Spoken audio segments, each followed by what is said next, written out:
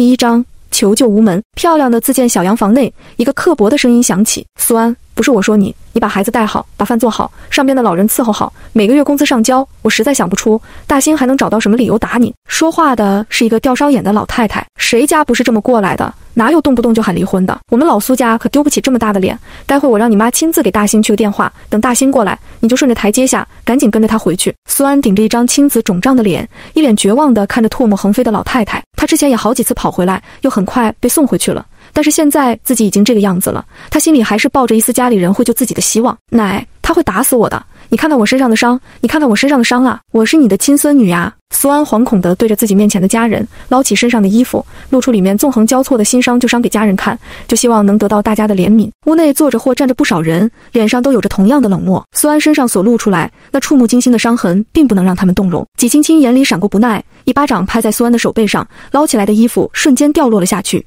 遮住了那些不堪入目的伤痕。啊，你奶说的对，只要你好好听话，老老实实的，谁会没事就打人？大兴一看就不是那样的人，人家都说了，打是情，骂是爱。大兴他怎么不去打别人就打你，证明他爱你呀！听妈的话，人都亲自来接你来了，待会老老实实的跟着他回去。苏安努力地睁开那只肿胀的眼睛，抬头看着纪青青，这是他当亲妈一样孝敬的后妈，果然不是亲生的就不是亲生的。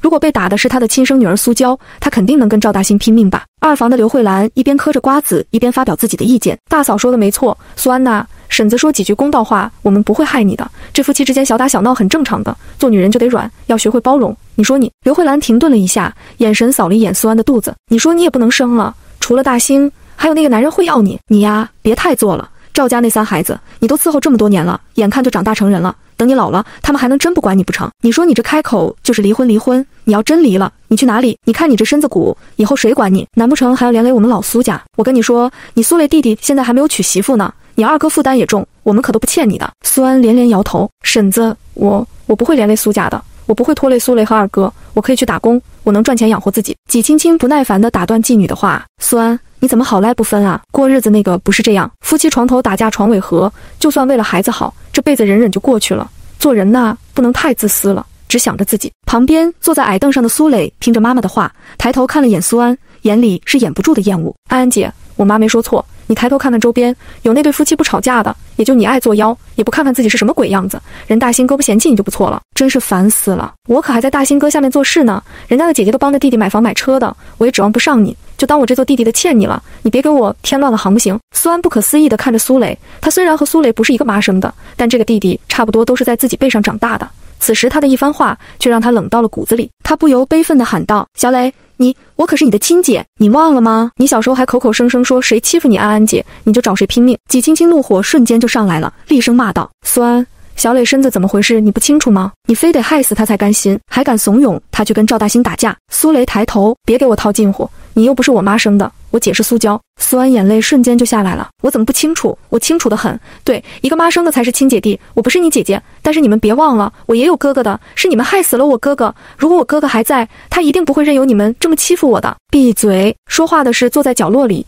事不关己抽烟的苏建军，当初是他压着长子苏平捐了肾给小儿子，此时被苏安这么大声嚷当出来，顿时让他恼羞成怒，一张脸涨得通红。就你那张破嘴，从小没有一句讨喜的话，大兴打死你都是你活该，自己日子过不好，偏要回来闹得家里鸡飞狗跳，我都这把岁数了，可不欠你的。亏你还读了那么多书，家和万事兴的道理你不懂吗？屋内苏建军还在大声教导女儿为人妻为人媳的大道理，门外响起了幼童喊声：奶奶，姑父过来了，姑父提了好多东西，有酒有烟，还有好多好吃的，语气里面是掩不住的兴奋。刘慧兰连忙站了起来迎了出去。哎呀，大兴还这么客气啊，真是个孝顺的，语气里满是巴结和讨好。可这一番话却让苏安浑身不可控制地颤抖了起来。我不回去，我不回去，爸，我错了，我以后再也不跟你顶嘴了，你别让我回去好不好？我求你了。爸，你忘了吗？当初你可是亲口答应妈。奶奶，妈。苏安一脸绝望地被拖着手臂往外扯，屋内的亲人正满脸喜悦地分礼物，没人扭头看他一眼。啪！刚出了门，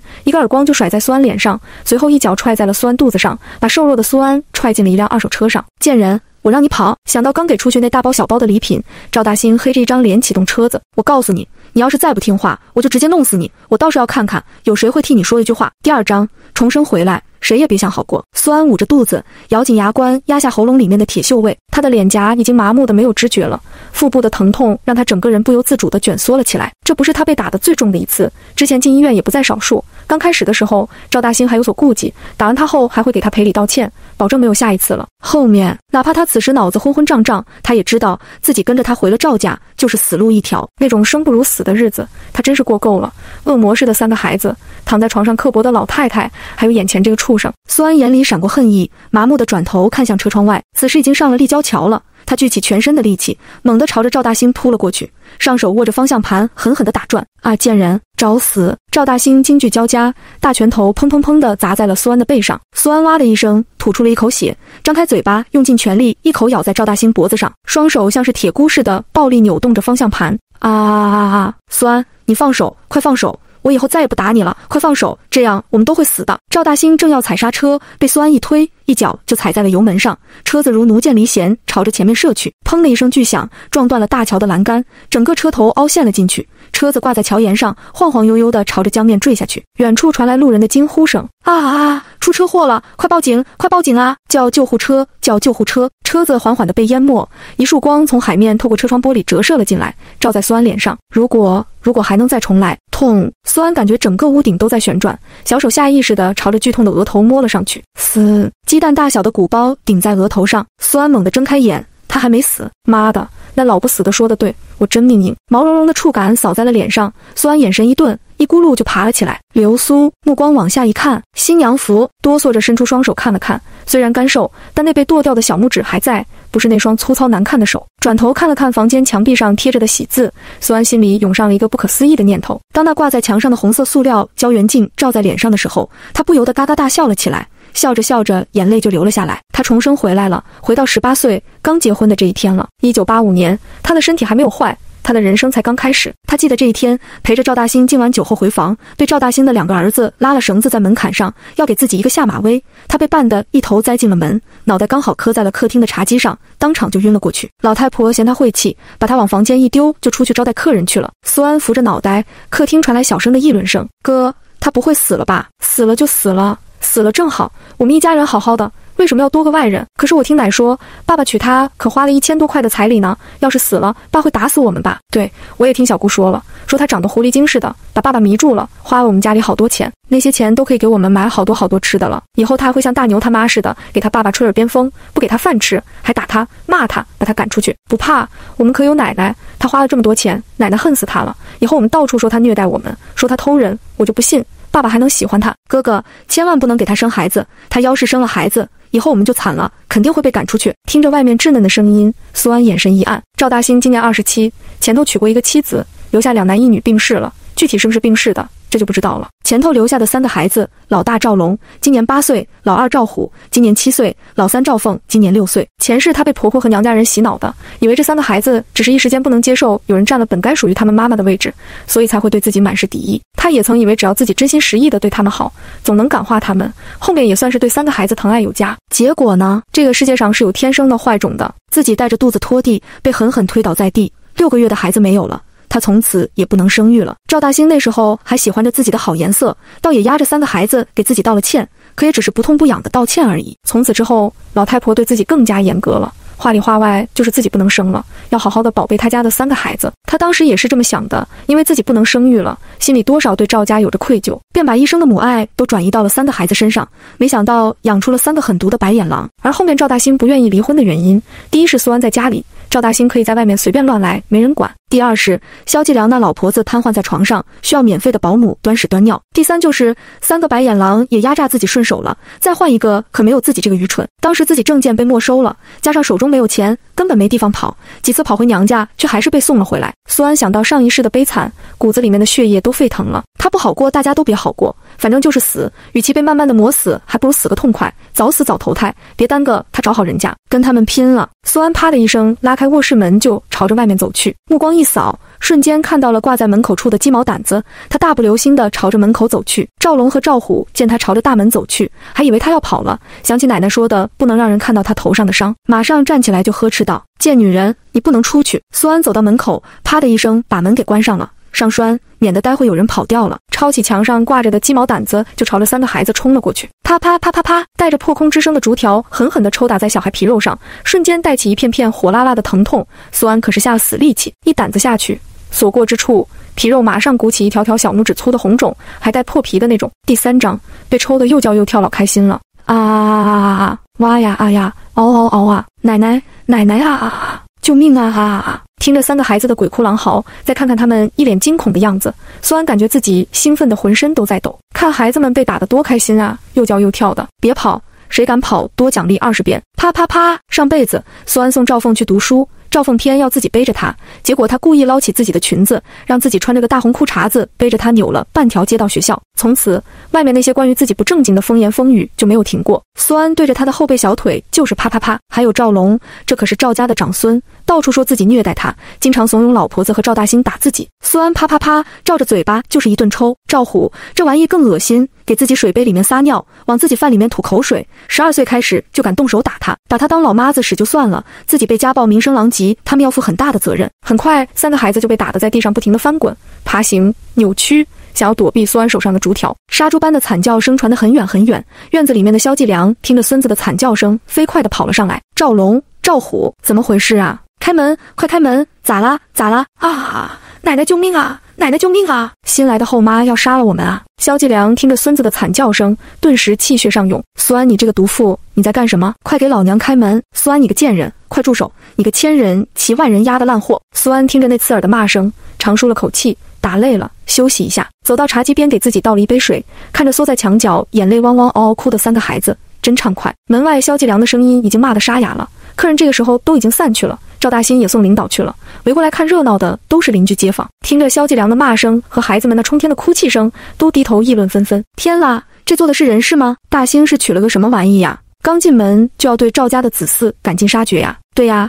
连装模作样都不肯装一下。听那孩子的惨叫声，妈爷，我这心都在颤啊！哎，别乱说，哪有新媳妇刚进门就会动手打人的？说不定这里面有什么我们不知道的事呢。赵家这几个娃娃有多凶，你们又不是不知道，前儿还打了我家大宝，掐死了我的牙。几家深受其害的街坊马上就附和点头，窃窃私语起来。对，肯定是那2批孩子做了神妖过火的事情，这在院子里面成天不是追鸡赶鸭的，就是欺负人家娃娃，要不就是偷摸着进别个家屋里搜东西，月头还拿石头把杨老头的脑袋给砸破了，就为了看谁扔石头的准头好。要我说啊，打得好，之前就是没人叫，祸害的我们院子里面够的了。就是每次找上门还得受着萧婆子的气，开口闭口就是孩子小不懂事，不该跟孩子计较，听得我一肚子气。你说我们大人也不能真去跟一个孩子动手不是？和萧继良走的近的一个婆子赶紧反驳，就算真有什么，那也不能拿着孩子撒气呀！你听孩子哭的。苏安喝了一杯温水，恢复了一下力气，这才把门栓给抽开。大门已经被拍得摇摇欲坠了，再拍可就要坏了。门栓一抽开，哗啦一声就涌进来一堆人。萧继良鼓着死鱼眼，一把就要朝着苏安推过去。苏安一个侧身，萧继良推了个空气，一个踉跄就栽倒在了地上。不得了了呀！新进门的媳妇打婆婆了呀！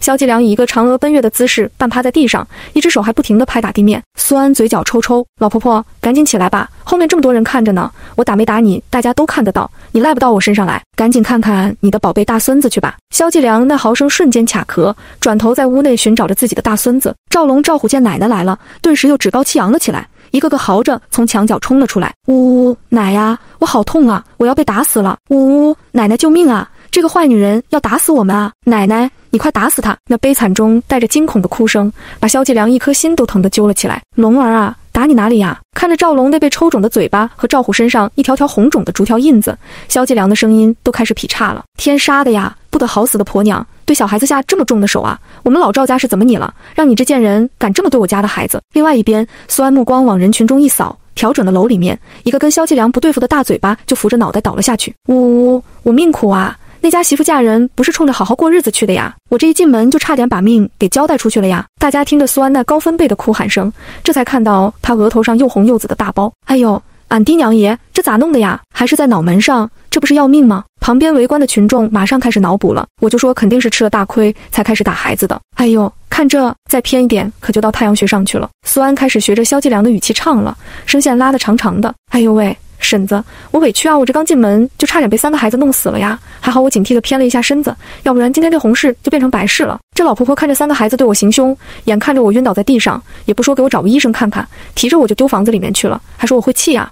这结婚可是女人一辈子的大事啊，我招谁惹谁了？一进门就受这种罪啊！呜呜，好不容易醒过来，你猜我听到什么了？第4章，回娘家。你们猜我听到什么了？三个黑心肝的坏种在客厅商量怎么弄死我呢。一个说要到处抹黑冤枉我虐待他们，一个说要毁了我的名声，说我偷人，还有一个说千万不能让我生孩子，最好赶紧弄死我。这哪里是小孩子该说的话呀？小小年纪就懂得杀人放火了，这不好好管教一下，以后不得危害邻里乡亲啊！一提到危害邻居，大家看向萧继良祖孙的目光顿时不一样了。天啦，那这可一定要管教管教，不然还真不知道天高地厚了。苏安一副伤心欲绝的样子，你们赵家既然看不上我，又何必眼巴巴的将我给娶了回来？萧继良见大家神色各异的盯着他看，一张脸涨得通红。你闭嘴，这才刚进门呢，就无法无天了。这么小的孩子懂什么？你就下这么重的手，你就是个毒妇，你就没安好心。你这样的媳妇，我们赵家要不起。好，苏安等的就是这句话。此时不走，更待何时？现在他可还不是赵大兴的对手，待会那男人就要回来了，赶紧先躲着练一下身手才行。婆婆，我刚才有一句话还没说呢。你说的对，小孩子肯定不会乱说，这就是大人教的。刚才三娃娃都说这是你教的，你这么容不下新媳妇进门，你好好守着你儿子过不就行了？娶啥新媳妇啊？你这娶回来搓磨，不是害人吗？现在可不是之前那旧社会了。苏安一边说，一边就扶着脑袋，抽抽搭搭的往房间走。先走到萧继良的房间，打开柜子，找到了他习惯性藏钱的角落。果然，今天酒席收的份子钱都在这里，全掏出来塞自己包里，提着包转身就走。你们老赵家容不下我这媳妇，我也不想进你家的门送了命。萧继良在客厅抱着赵龙赵虎哄着，没有注意到苏安进了他的房。此时见苏安真提着包要走了，链子顿时就挂不住，气得他当即破口大骂：没人伦的贱蹄子，还想站在我萧继良的头上拉屎拉尿，你也不看看你有没有那个本事？这种黑心肝的毒妇，走走走，有本事你走了就别回来了。看热闹的人当即上前劝阻：哎呦，小苏小苏，今天可是你的好日子，有什么事大家都退一步，这上牙还有磕到下牙的时候呢。苏安最讨厌这种是非不分劝和的人了。婶子，你看看我头顶的伤，我要是再退一步，今儿可能就是我的死期了。言罢，不等人家开口，苏安提着包跑得飞快。这次一走，以他对萧老婆子的了解，他肯定会压着赵大兴冷自己几天。而按照他上辈子的记忆，赵大兴在结婚后的第二天下午就会被派往隔壁市里出差，等出差回来就是1个星期之后了。刚好自己就趁着这段时间，赶紧提高一下自己身体的灵活性和体能。提着大包回到家，家里还是喜气洋洋的，毕竟攀上了赵大兴这么个女婿。赵大兴现在是钢铁厂的一个小领导，这个时候还是端铁饭碗的时候，钢铁厂可是大厂子，赵大兴也算是周边有头有脸的人物了，所以苏家才会想尽一切办法把苏安给塞了过去。见苏安回来了，苏建军顿时脸色就不好看了。怎么回事？你咋回来了？纪青青脸上的笑容也淡了下去。1000多块的彩礼还不是重头，赵大兴可是还承诺了一个工作名额呢。这人跑回来了是怎么回事？工作名额他可还没有拿到手呢。苏安眼神从屋内众人的脸上扫过，苏建军、纪青青嫁过来后跟父亲生的弟弟苏磊正被奶奶林招娣抱在怀里。问你话呢？你咋这个时候回来了？大兴呢？问话的是林招娣。苏安黑着脸把包往自己的房间一丢，吵架了，我跑回来了。什么？你个不省心的，平日里教你的那些话你都当耳边风了，刚嫁过去就敢闹腾，我们老苏家会的脸还要不要了？苏安指着自己的额头道：我跟人家闹，奶奶你是眼睛瞎了吗？没看到我额头的伤吗？我这一进门就差点被3个兔崽子给弄死了。林招娣见平日里低着头缩着脑袋话都不敢说的孙女竟然敢顶嘴了，当即放下手中的鸡蛋羹就要破口大骂：怎么这是嫁了人了？有人撑腰了，翅膀硬了，都敢跟长辈顶嘴了。纪青青见状赶紧出来打圆场：妈，您别急，这肯定有误会啊，小孩子不懂事，可能一时间不能接受家里多了个新妈妈，你既然开始就知道他们的存在了，心里就应该有准备的。小孩子嘛，你只要真心待他们，他们总有一天能感受到你的好的。他们越排斥你，你就越不能走啊。这结婚可不是儿戏，哪能说回来就回来的？结婚是结亲，你这弄的可不是结仇了。再说你这一下子跟婆家弄得这么僵，以后的日子可怎么过呀？听妈的，赶紧回去跟你婆婆道个歉。苏安打断纪青青的话：你别说了，我被婆家欺负了跑回来，你这左一句我对孩子不好，右边一句我害得家里结了仇，果然不是亲生的就不是亲生的。既然我那么做的不好，你把苏娇送过去得了，反正人家一开头看中的也是苏娇。纪青青脖子一梗，那慈母的样子顿时装不下去了。苏安，你怎么跟吃了炸药似的？怎么这样说话？我自嫁进来后是少了你吃的，还是少了你穿的了？我哪里做的不好，让你对我有这么大的怨气？苏建军，你倒是说句话呀！我嫁给你做牛做马，你就看着你女儿这么欺负我吗？苏安没等苏建军开口，就对着家里人提醒道：我只是吵架回娘家，你们一定要把我赶回去。那我也不是不能忍下这口气，本来答应嫁去赵家，就是因为妈和奶都说赵家是个好人家，还能拉把娘家。既然娘家没有我的容身之地，那我走就是了。正好赵家还不瞒我贴娘家呢，那工作名额刚好给赵老婆子她侄子了。第5章，至少我妈不偷人。哎，苏安。纪青青一听这话马上急了，连忙扯住苏安的手臂：你这孩子气性怎么这么大呀？你是苏家出去的姑娘，我们娘家不疼你，还能疼赵大兴不成？以后可不许说这种气话了。哎呦，我看看你这头，这赵家的兔崽子下手也太狠了吧！这次一定要赵大兴亲自上门来赔礼道歉，才能跟他走。来来来，妈给你擦点红药水。林招娣和苏建军想要说什么，被纪青青用眼神给阻止了。现在苏安已经嫁过去了，要是她跟娘家闹翻了，给那赵大兴吹点枕边风啥的，再生出点别的事就不好了。工作还没有下来之前，还是先稳住他。林招娣和苏建军对视一眼，马上就明白了纪青青的意思，当即脸一扭，眼不见为净。苏安就这么在苏家住了下来，但她可不是之前的老妈子了。除了吃饭的时间会出现，其他时间他都不在家。大清早起来就围着街道开始跑步，随后举着柴火在公园甩动手臂练习劈、砍、戳。一位穿着太极服的大爷在旁边饶有兴致地看一会就走开了。下午的时候又在公园遇见满头汗水的苏安，很快便忍不住指点了他2下。现在受电影的影响，全国各地掀起了武术热，散打和拳击在几年前就在国内各大院校正式开始试点探索，后世更是上了各种国际体育运动会的舞台，成为了比赛中的重要项目。大爷听出苏安话里话外对散打和拳击的崇拜，不由脸色一黑：你小姑娘懂什么？不瞒你说，老头子我祖上就是走镖的，从小就跟着父辈练习传统武术。我跟你说，不是传统武术不能实战，而是传统武术没办法实战，因为很多武术的招式都极度的危险，不适合上擂台。说到这里，大爷一边说一边给苏安比划：你看，比如蛇形，我起手就进裆，即使这只手打空了，但是你看我的膝盖会补上，对方顾头就顾不到尾了。还有这招，大爷双手如弩，快如闪电朝着前面插去。擂台上能用这种插眼吗？还有这招，行一拳的阴要回头，对方打你一拳，或者是用脚，你猛冲上去，一肘子顶上，套住对方的手臂一拧，这样对方的胳膊很容易就被折断。你说的那些散打拳击，我都去看过，都是有裁判的，比的是输赢。而民间的传统武术是不能在擂台上打的，没有规则限制，随意打，这是搏杀术，是遇到生命危险的关键时候用的。这时候没有仁慈和道德，也没有公平而言。所以我们年轻那时候，在生命遇到危险的时候，可以用暗器、武器，甚至砖头石块，任何东西都能够利用，没有任何规则可言。苏安眸子里面闪过喜色，这不正是自己需要的吗？大爷，你刚才那几招我想学，你教教我呗。苏安回到家里的第3天，苏建军就被纪青青怂恿着去钢铁厂堵赵大兴去了。在厂门口等了一下午，没有等到赵大兴，倒是知道赵大兴出差的消息了。饭桌上，苏建军看着大口刨饭的苏安，忍不住说教：没事就在家里帮着你妈做做家务，一个大姑娘了，成天跑得没个人影，像什么样子？苏安头也不抬，家里能有什么事？不就是煮个饭吗？之前都是我放学回来顺手就煮了。再说妈一天到晚在家里又不用上班，要是饭都不做，那不是真像别人说的成了吃闲饭的了。我这刚回来2天，家里就忙得饭都没人煮了，那我不回来，你们不会就不吃了吧？说完，苏安捡起勺子就把饭桌上的那碗鸡蛋羹狠狠挖了一大勺到自己碗里，把纪青青心疼的腮帮子都在抽了。苏安，你不是喜欢吃萝卜秧子吗？这鸡蛋羹是我专门做给你弟弟补身子的，我跟你爸都不舍得吃呢。苏安冷冷地瞄了他一眼，谁会喜欢吃萝卜秧子？一直是你说我喜欢吃萝卜秧子，我哥哥每个月寄回来的钱，别说让我顿顿吃鸡蛋了，就是让我吃肉都吃得。既然知道给苏磊蒸鸡蛋补身子，怎么来了我家这么多年了，就没见你给我和哥哥蒸过一个鸡蛋补身子啊？果然后妈就是后妈，恶毒偏心。纪青青背对的胸口剧烈的起伏着，苏建军见状，筷子狠狠地就甩在了桌子上。苏安，你还有没有一点教养？你看你这尖酸刻薄的样子，真是跟你妈像了个拳。苏安淡定地扒完碗里的饭，捡起铲子把剩下那一铲蒸蛋也铲到了自己嘴巴里。人家都说有了后妈就有了后爹，我还没后妈的时候就有后爹了，你有什么资格说我妈？至少我妈不偷人。意味深长地看了2人一眼，苏安扭头就走。苏磊看着眼前装鸡蛋的碗，张开嘴巴就嚎了出来：呜呜，我的鸡蛋，我的鸡蛋，我要鸡蛋！苏建军和纪青青这才回过神来，反了，这个孽女，这是要气死我！之前3棍子打不出一个屁，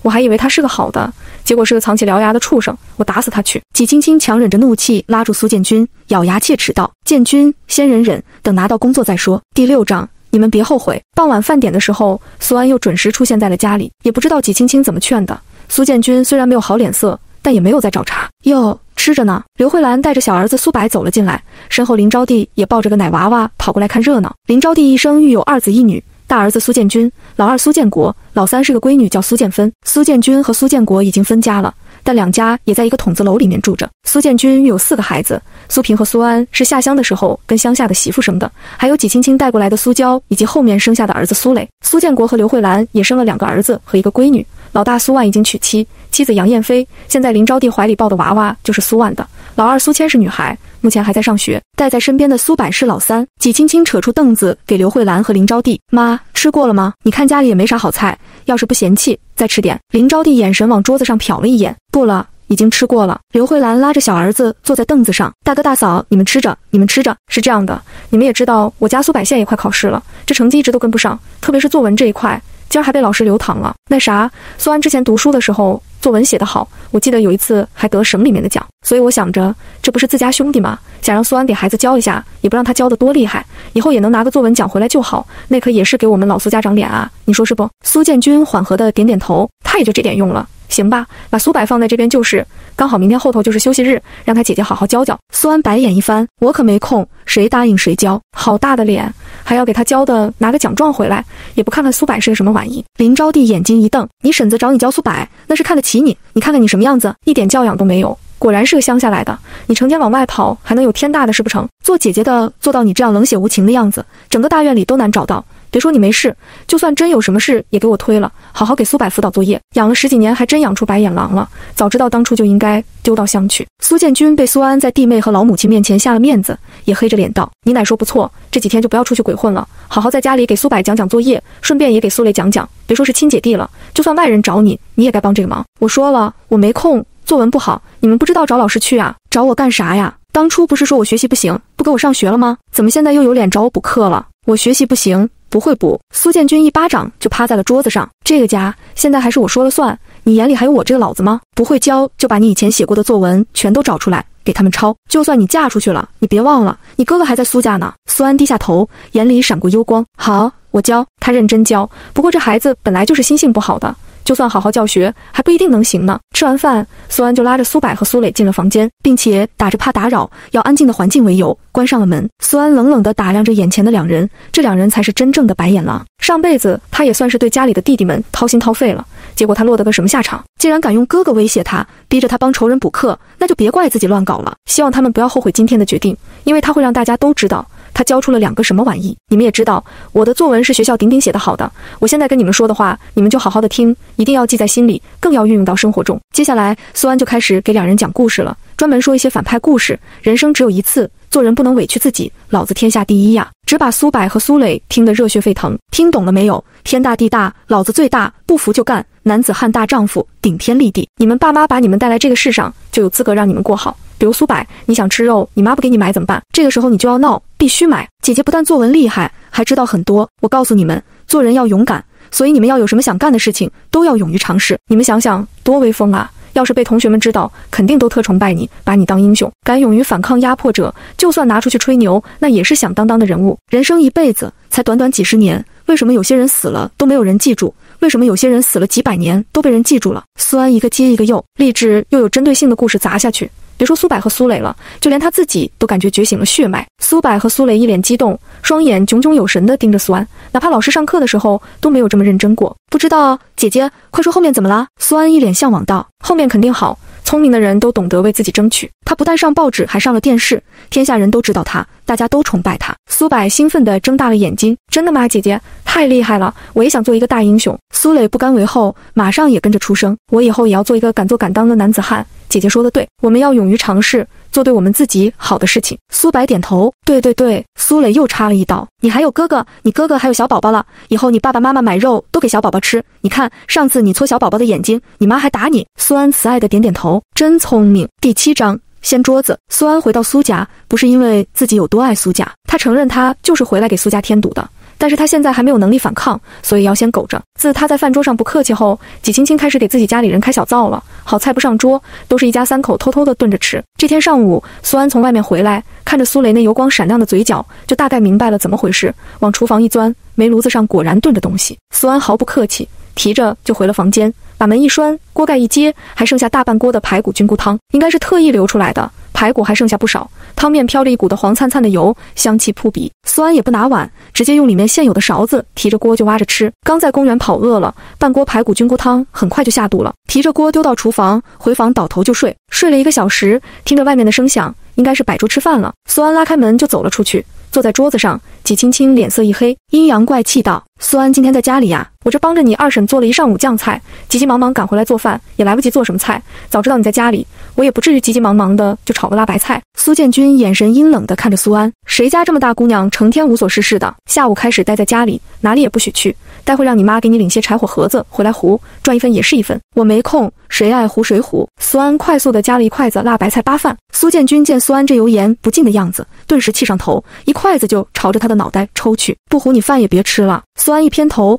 端起碗就站起来，把碗里的饭快速的往嘴里炫。苏建军起身把碗给抢了，苏安筷子一甩，呼啦一声把饭桌给掀了。我不吃，你们谁也别想吃。一碗烂白菜，还以为谁想吃呢？啊！纪青青往后退了好几步，看着眼前的狼藉，破口大骂：“苏安，你爸干了一上午活了，饭还没吃呢，你竟然把桌子给掀了，这是要天打雷劈的！你要是对我不满，你冲着我来啊，你别祸害你爸呀！”苏建军听着纪青青那茶里茶气的话，低头就扛起了凳子：“我打死你个畜生！”苏安见状，转头就跑，反正他才吃了半锅排骨菌菇汤，本来就不饿。出了巷子，先去银行开了张存折，把从肖继良那里拿来的礼金都给存了起来。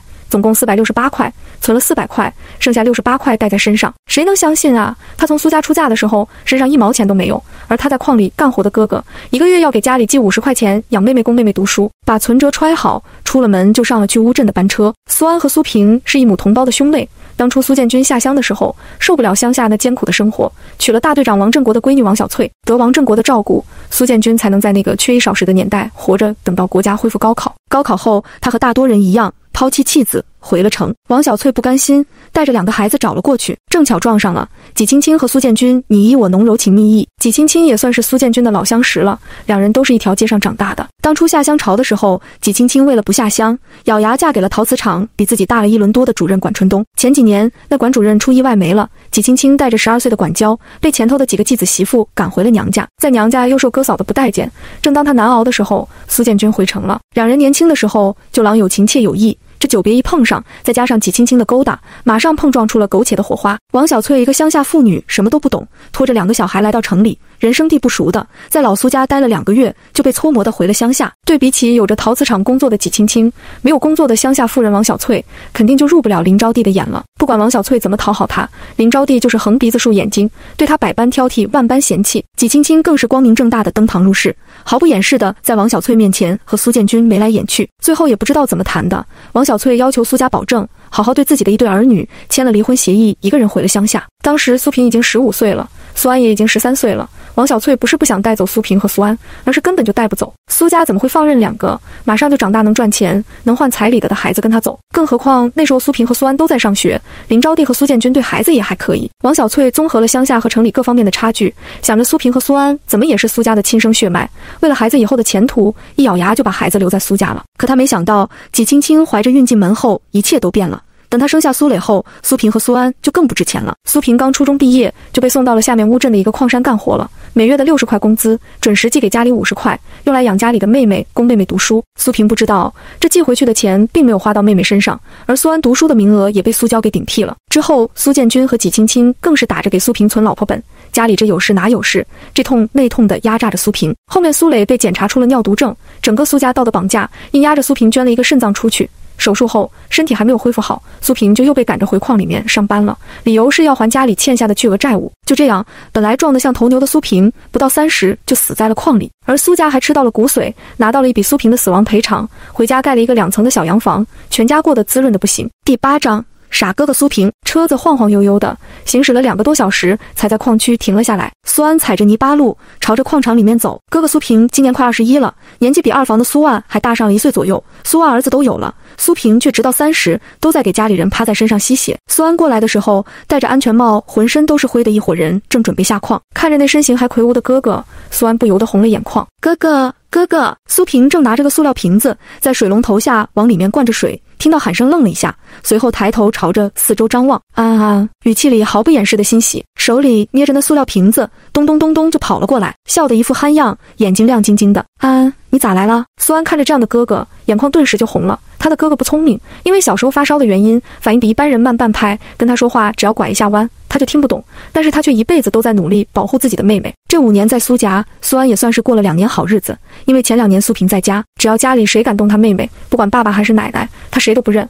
大拳头就是砸下去。3年前，苏建军要求正在上初中的苏安辍学，跟着姑姑苏国芬去制衣厂当学徒。苏安跪着求他，说想要继续念，因为他的成绩一直都是学校前几名，老师更是说过，读书可以改变命运。苏建军和纪青青都说家里没钱，供不起那么多的孩子。苏萍当即站了出来，说他去打工，苏安必须读，他的妹妹他来供，不要苏家出钱。苏安见哥哥这样说，不肯，当即同意辍学去制衣厂做学徒。可苏萍拉着妹妹说，安，你知道的，我一点都不喜欢读书，老师说的那些我很认真也听不懂，成绩总是班上垫底，就算让我读，我也读不出个什么来。你读书厉害，还不如你去读，等你以后有出息了，还可以照顾我。就这样，还没中考的苏萍背着包裹跟着别人去了矿里，每月的工资准时的打回家里给妹妹读书。为了多赚钱，她甚至过节都很少回家，就算过年也只在家里待2天，大年初2就又背着包裹走了。而苏安失去了哥哥的庇护，虽然书是念上了，日子却越发的艰难。去年中考考完后，家里说他没有考上高中，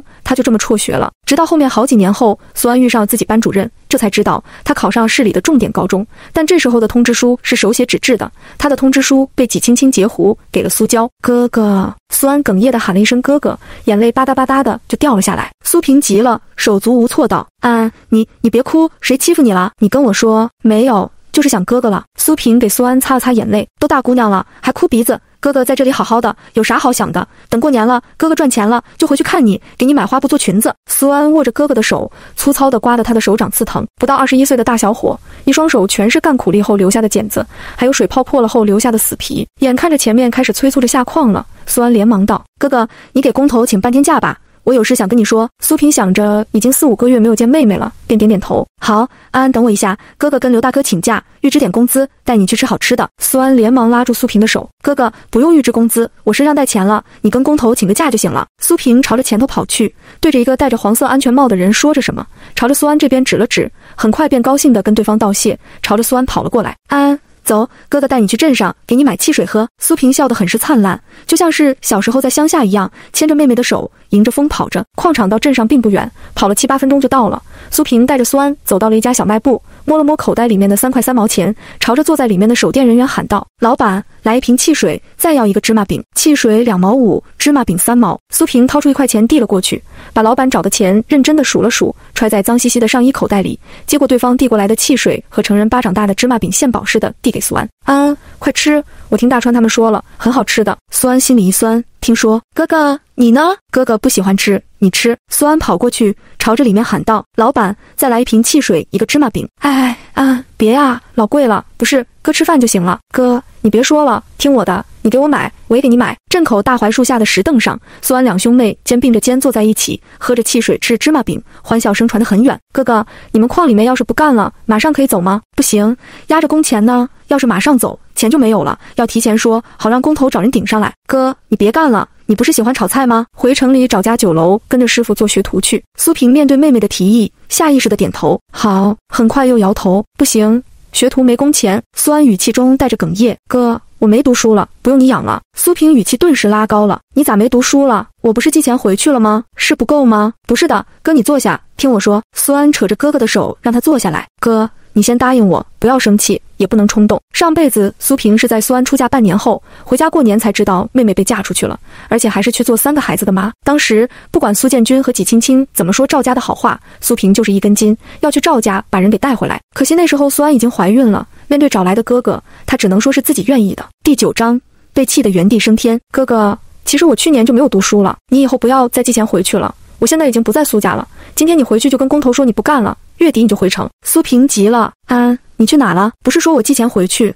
他们就会一直让你读书吗？你咋没读了？苏安也不瞒着哥哥，哥哥性子憨，不直说，怕是要被苏家人哄骗了。哥，你寄回家的钱根本没有花到我身上，我的衣服鞋子都是捡着苏娇穿烂不要的穿，在家里我要干好多活，我的通知书被纪青青拿给苏娇了，他们给我脸色看，还不给我吃饱饭，现在我已经嫁人了，他们拿我换了1000多的彩礼和一个钢铁厂的工作名额。苏萍握紧拳头猛地站了起来，脑海中只有一个念头，妹妹被卖了。因为之前在乡下就有不少人家拿闺女换彩礼的，那些被换出去的闺女没有一个是高兴的，都哭得可伤心了，还要被打。他们把你卖了，像陈贵的妹妹小花一样被卖去别人家里了。苏萍猛地抓住苏安的手腕，安，你别怕，我能赚钱，他们卖了多少钱我还给他们。打你了吗？骂你了吗？苏安安抚住对自己上下翻看打量，要检查自己身上有没有伤的哥哥。哥，没有，你放心，我还好，你看我现在都能来找你，你放心吧。就是以后你别再被苏家的人哄骗了，也不要再给他们钱了，他们对我们都不好，还赶走了妈，他们都是坏人。苏萍松了口气，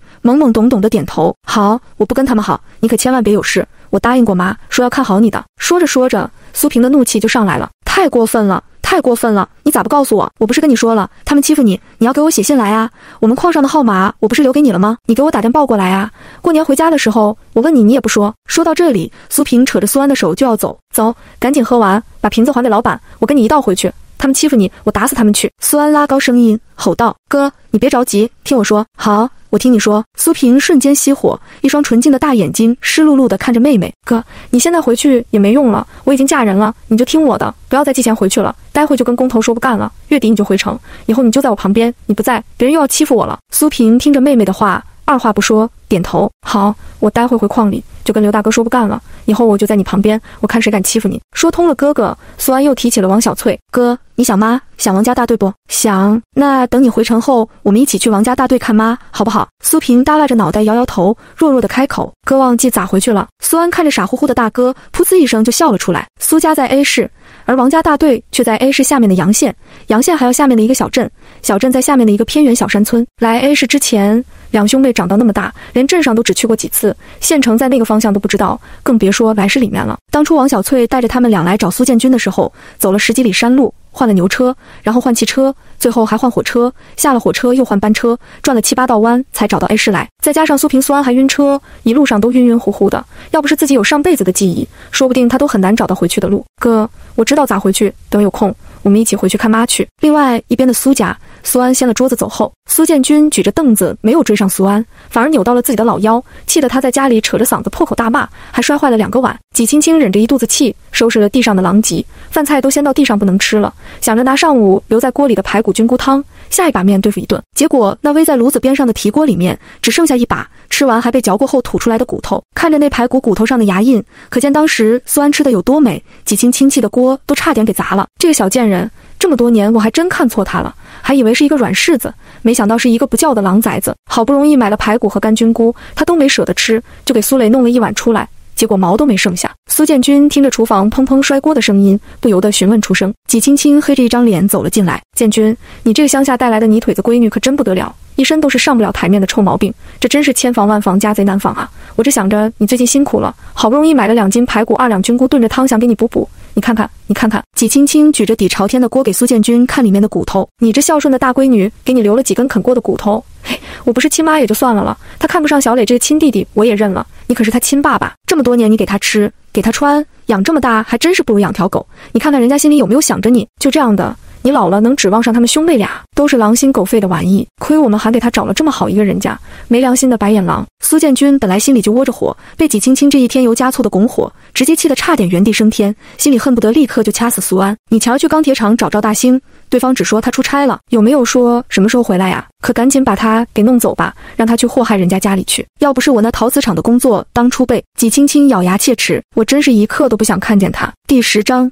苏磊偷钱。当初纪青青还没有进门就怀孕了，被家里哥嫂抓住了把柄，为了合伙把王小翠弄走，赶紧嫁进苏家。纪青青只能联合娘家人给林招娣施压，代价就是把手中陶瓷厂的工作给了娘家，以至于嫁进苏家这么多年，纪青青都没有正式工作，一直都是从街道领了纸盒子回来糊。这几年要不是把苏萍弄到了矿场去干苦力，每月给家里寄钱，这凭着苏建军的那一份工资，哪里能养得起这么多口人？虽然嫁了苏安，也拿到了1000多的彩礼，但工作才是真正的铁饭碗，这可是像古代的皇位似的，可以一代传一代的，更何况还是钢铁厂这种排得上号的大厂子。要不是为了这个钢铁厂的工作名额，他真是一刻都不想忍下去了。纪青青虽然没有说完，但是苏建军还是听懂了他的意思。听说是要差不多1个星期，现在也3、4天了，最多就再忍个3、4天。工作的事情是大事，其他的都先忍着吧。等工作拿到手了，我看他一个嫁出去的闺女，没有娘家撑腰，在赵家怎么过？那赵大兴可不是一个好人，他之前的媳妇怎么没的？外面可是传得风风雨雨，到时候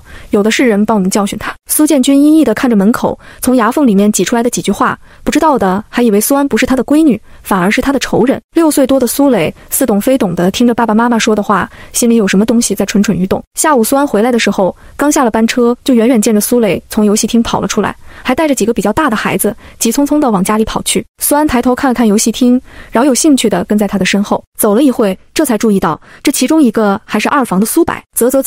苏安不由得咂舌，今天可是星期三，这苏柏苏磊都没有去上课，竟然跟着这闲杂人在游戏厅混，可见自己给补的2天课他们是听进去了，不过也只能说明他们本性就不是个好的。到了家门口，苏磊熟练的伸手从门缝里面探进去，拉开了门栓，然后带着一伙人进了门。家里没人，苏安瞬间来了兴致，偷偷摸摸的从楼梯走了上去，然后从巷子里头绕到了后面，趴在后窗上朝着里面张望。这是一个大区域的筒子楼，因为外面是临着街的，所以1楼是架空的市场，2楼开始才是住房，靠街边几个公用的楼梯上来。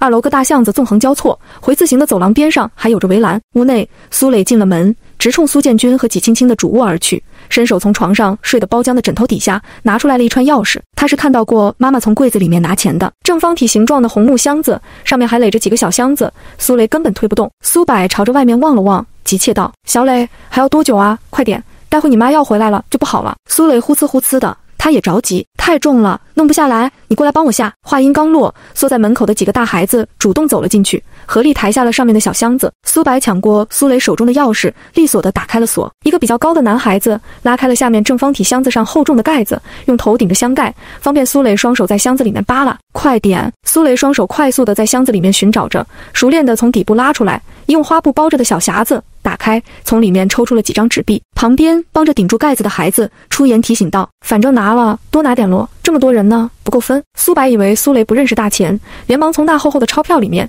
抽了一张大团结出来，塞到苏磊手中。行了，要是拿得多了，被发现了就不好了。一行人轰轰烈烈的来，又轰轰烈烈的走，都不带遮掩的。苏安嘴角都快咧到耳后根了，看来他这2条天不适合回家，把窗户一推，灵活地翻了进去，从苏磊掏钥匙的地方摸出了钥匙。匣子里面的财物让苏安都有点吃惊，最显眼的就是最底下用红纸套着的厚厚一大叠崭新大团结，这时候还没有出100元钞，这叠钱一看就是前几天自己出嫁的时候从赵大兴那边拿到的彩礼，没想到纪青青还没有去存。剩下的一块手表，一对金耳环，2个金戒指，还有3张存单，一张是3年前的，存款是200元。苏安心里一闷，那2年他和哥哥放学回家就糊纸盒子，经常糊到半夜，但纪青青和苏建军还是口口声声说供不起家里那么多孩子，要断顿了，非要让自己辍学去制衣厂当学徒。这张存单就证明2人当年说的话完全是放屁。剩下的2张存单，一张是去年出的，一张是今年出的，存款是分别是220元和360元。不用说，肯定是哥哥苏平寄回来的。苏平下矿第1年每月就往家里寄25至30块，第2年就变成了40，最近几个月更是到了50。来不及多看，苏安把所有的东西连带里面的存单全都掏得干干净净。想了想，又放回去20多块零钱在里面，大多是毛票分票，全都散开，抓2下丢进去，撑起来竟还有半匣子。要是他没猜错的话，苏磊不可能只回来偷1次钱，等他多拿几次，最后到底拿了多少，他自己估计也说不清了。而且要是刚好被抓住就更好了。把东西往兜里揣好，苏安从窗户爬了出去，也不走前街的楼梯了，直接从后山的围墙翻了出去。第11章大收获。苏安从家里往外跑了2条街，这才找了个招待所住了下来。进了屋子关了门，才兴奋地掏出兜里的东西查看了起来。3张存单分别是210 22万0360，这时候还没有实名制，存单都是手写的，不记名，不挂失，不需要密码，谁拿存折或者存单去银行都可以存取。但是有一个劣势，这个时候不通网，在哪家银行存的就必须到那家银行去。被红纸包起来的大团结总共116张，还有6张1块的。另外除了一个女士手表，还有一对金耳环和2个金戒指，47块8毛3的零钱，钱总共到手199383。苏安没有一点心虚，只有痛快。这1100多块的彩礼本来就是他的，另外3张存单加起来780块，哥哥苏平这3年往家里寄的钱都不止这点，更何况他还在家里糊了5年多的纸盒子，干了5年的老妈子了。苏安在心里计划了一下，这笔钱加上自己之前存在银行的400块，现在他手上能用的钱2400左右了，应该可以在 A 市买个院子给自己和哥哥落脚了。明天找个地方把金耳环、金戒指还有手表给卖了，纪青青带过的东西他才不带，嫌晦气。一夜好梦。第2天，趁着苏磊偷钱这件事还没有暴露，苏安乔装打扮了一下，一大早就拿着3张存单跑到银行排队取钱了。存单都还没有到期，也可以取，就是利息没有了。苏安把3张存单的钱都取了出来，换了一家银行又全都存了进去。存好钱后，找了家金店，打算把金耳环和2个金戒指都给卖了。这个时候的金饰重量可都是实打实的，做不出后世那种轻飘飘的首饰。一对金耳环9.3克，戒指分别是5、8克和6.33克。金店出售的价格是88一克，回收65一克。正好遇上店子里面做活动，想到后市金价一路的走势，苏安也不卖了，直接在金店里面用旧金换了个22克的手镯，补了金店52块钱。从金店出来，那叫一个神清气爽。他这一掏，差不多是把苏建军的家底都给掏干了。就是不知道，那让他宁愿逼死亲生大儿子，也要救回来的宝贝的小儿子，还能不能像上一世一样，让他越看越挨了。上一世，苏雷被查出病后，医院让亲人过去配刑，苏建军没去，苏娇没去，就连作为亲妈的纪青青也没有去，却是把被他们视为外人的苏萍给拉去了。而且这一配还真就配上了。苏萍为人憨厚，不明白这其中的龌龊。面对纪青青和苏建军夫妻，你一句要救救你弟弟，他一句这可是你的亲弟弟，你不能见死不救。在亲人掏心掏肺的道德绑架为前提下，又在整个苏家以林招娣为首的各种洗脑下，苏萍相信了捐肾对自己没有丝毫的影响，也就是一个小手术，却可以救弟弟一条命。强壮的汉子就这么被傻憨憨地推进了手术室。然而手术一完，苏家人就变脸了。之前对着苏萍各种嘘寒问暖亲热的家人，全都围着苏磊转了。苏萍孤零零地在床上躺了1个星期，就被苏建军夫妻打着付不起医药费的缘由办了出院回家休养，而苏磊却留在了医院。苏建军给出的理由是你身体好，比你弟弟强壮。苏萍出了院，在家里休养了1个月，纪青青就开始在苏萍面前阴阳怪气，长吁短叹了。苏萍虽然不聪明，但也不至于看不懂人家的脸色。第2个月就去了矿场，这一去就再也没有回来了。而那时候苏安自身都难保，整天被拘在赵家做老妈子，根本不知道这件事。等他知道哥哥去世的消息时，说什么都已经晚了。想到赵大新也快回来了，苏安从金店出来就去了体育公园。遛弯的大爷见到苏安很是惊喜，小苏，昨儿下午今早都没有来，我还以为你不来了呢。苏安笑了笑，开始了在原地快跑热身。罗大爷，我昨儿去了乌镇，看我哥哥去了，这不刚回来。来，大爷，你看看我这招阴要回头，这里是不是还要往下跨一点？罗大爷举着把桃木剑，看着苏安摆出来的姿势点点头。对，脚往前面去，顶住，然后套住对方的手臂一拧。在罗大爷的指点下，苏安不停反复练习。时间紧迫，之前打着防身的幌子请教了罗大爷，在大爷的传授下，苏安只练3招。大爷说了，保命的时候可不管什么道德不道德，阴招不阴招的。对付坏男人，第一杀招就是踢裆掏裆，第2招就是插眼，第3招阴要回手。想短短几天就让一个弱女子变身高手和一个强壮的男人对抗，那根本就不可能的。只有这3招，人人都行，不需要什么技术含量，对谁都有用，只练快准狠，一击致命。1下午很快过去，罗大爷很喜欢苏安，他年轻的时候就是行走江湖的粗人，因为娶妻晚，现在家里还没有孙辈，儿女们也都忙着自己的事情，不喜欢跟他玩。退休后，他成天没事只能来公园练剑，锻炼身体。没想到倒是结交了一位忘年之交。罗大爷，这几天太感谢你的指点了，现在时间也不早了，走，我请你下馆子去。嘿，客气了，客气啥呀？你看我跟你客气没？我也没有爷爷，跟你处得来。你要不嫌弃，以后就把我当孙女得了。苏安拉着罗大爷跑到一家羊肉馆里面，一人点了1大碗的羊杂汤，又来了2盘烤羊肉串，1盘馍。苏安是个没有规矩的，死过一次的人早已把之前的条条框框丢到八爪国去了。大爷年轻的时候跟着父辈走江湖的，性子豁达，也是个没有条框的人，什么君子之风、仁义道德，他最讨厌了。2人边吃边聊，越聊越投机，倒还真一副相见恨晚的感觉。第12章，走上歪路的苏家2兄弟。罗大爷，我也不瞒你说，我现在被家里人给卖了，对方是个家暴男，家里婆婆还是个难缠的，所以我才会想着跟你学2招。他之前的媳妇都给他生了3娃了，还被他给打死了，再过几天他就得回来了。罗大爷瞅了瞅苏安，你家里人咋这么狠心啊？多州正的闺女啊，跑吧，天大地大，去哪里不能活？大爷，我户口还有哥哥都在家里，不是那么容易的，而且现在我也不想跑了。大爷，你说自古以来，这做婆婆的仗着自己年纪大，仗着自己是长辈，就得压着媳妇一头。罗大爷一边撸着羊肉串，一边询问道：你在乎世俗的眼光，在乎那些陌生人怎么看你？你孝顺，那婆子就不会出去乱说了，外面的人就知道你孝顺了，受了窝囊气，名声好听了，你就舒坦了。苏安摇头，那倒不是，那你有在乎的人，会因为这个事不理解你，怪你，甚至影响和你的感情，不跟你来往。也没有。罗大爷冷哼一声，你看你在这个世界上都已经没有在乎的人了，你还怕啥？他不是口口声声说你趴在他头上拉屎拉尿吗？这骂名既然挨了，我们就不能白挨，等哪天晚上你就找个机会真给他拉一头。噗，苏安嘴里的汤都快喷出来了，这也太恶心了。罗大爷一副死猪不怕开水烫的样子，你说你更恶心还是他更恶心？苏安想象一下那场面，浑身一抖，他要恶心死了，估计半个月都吃不下，这辈子都有阴影了。两人猥琐地对视一眼，猛然爆发出哈哈哈的大笑声。罗大爷，你年轻的时候一定是个疯批，我疯倒是没疯，不过我这辈子还真没有吃过什么亏，跟我对上，一般都是人家疯。苏雷，好了没有？苏建军一家三口正在温馨地吃着饭，纪青青时不时地给儿子夹上一筷子豆腐。听着外面传来的叫声，苏雷把眼前的饭碗一推：“苏柏哥哥叫我读书去了，我不吃了。”说着，苏磊跳下凳子，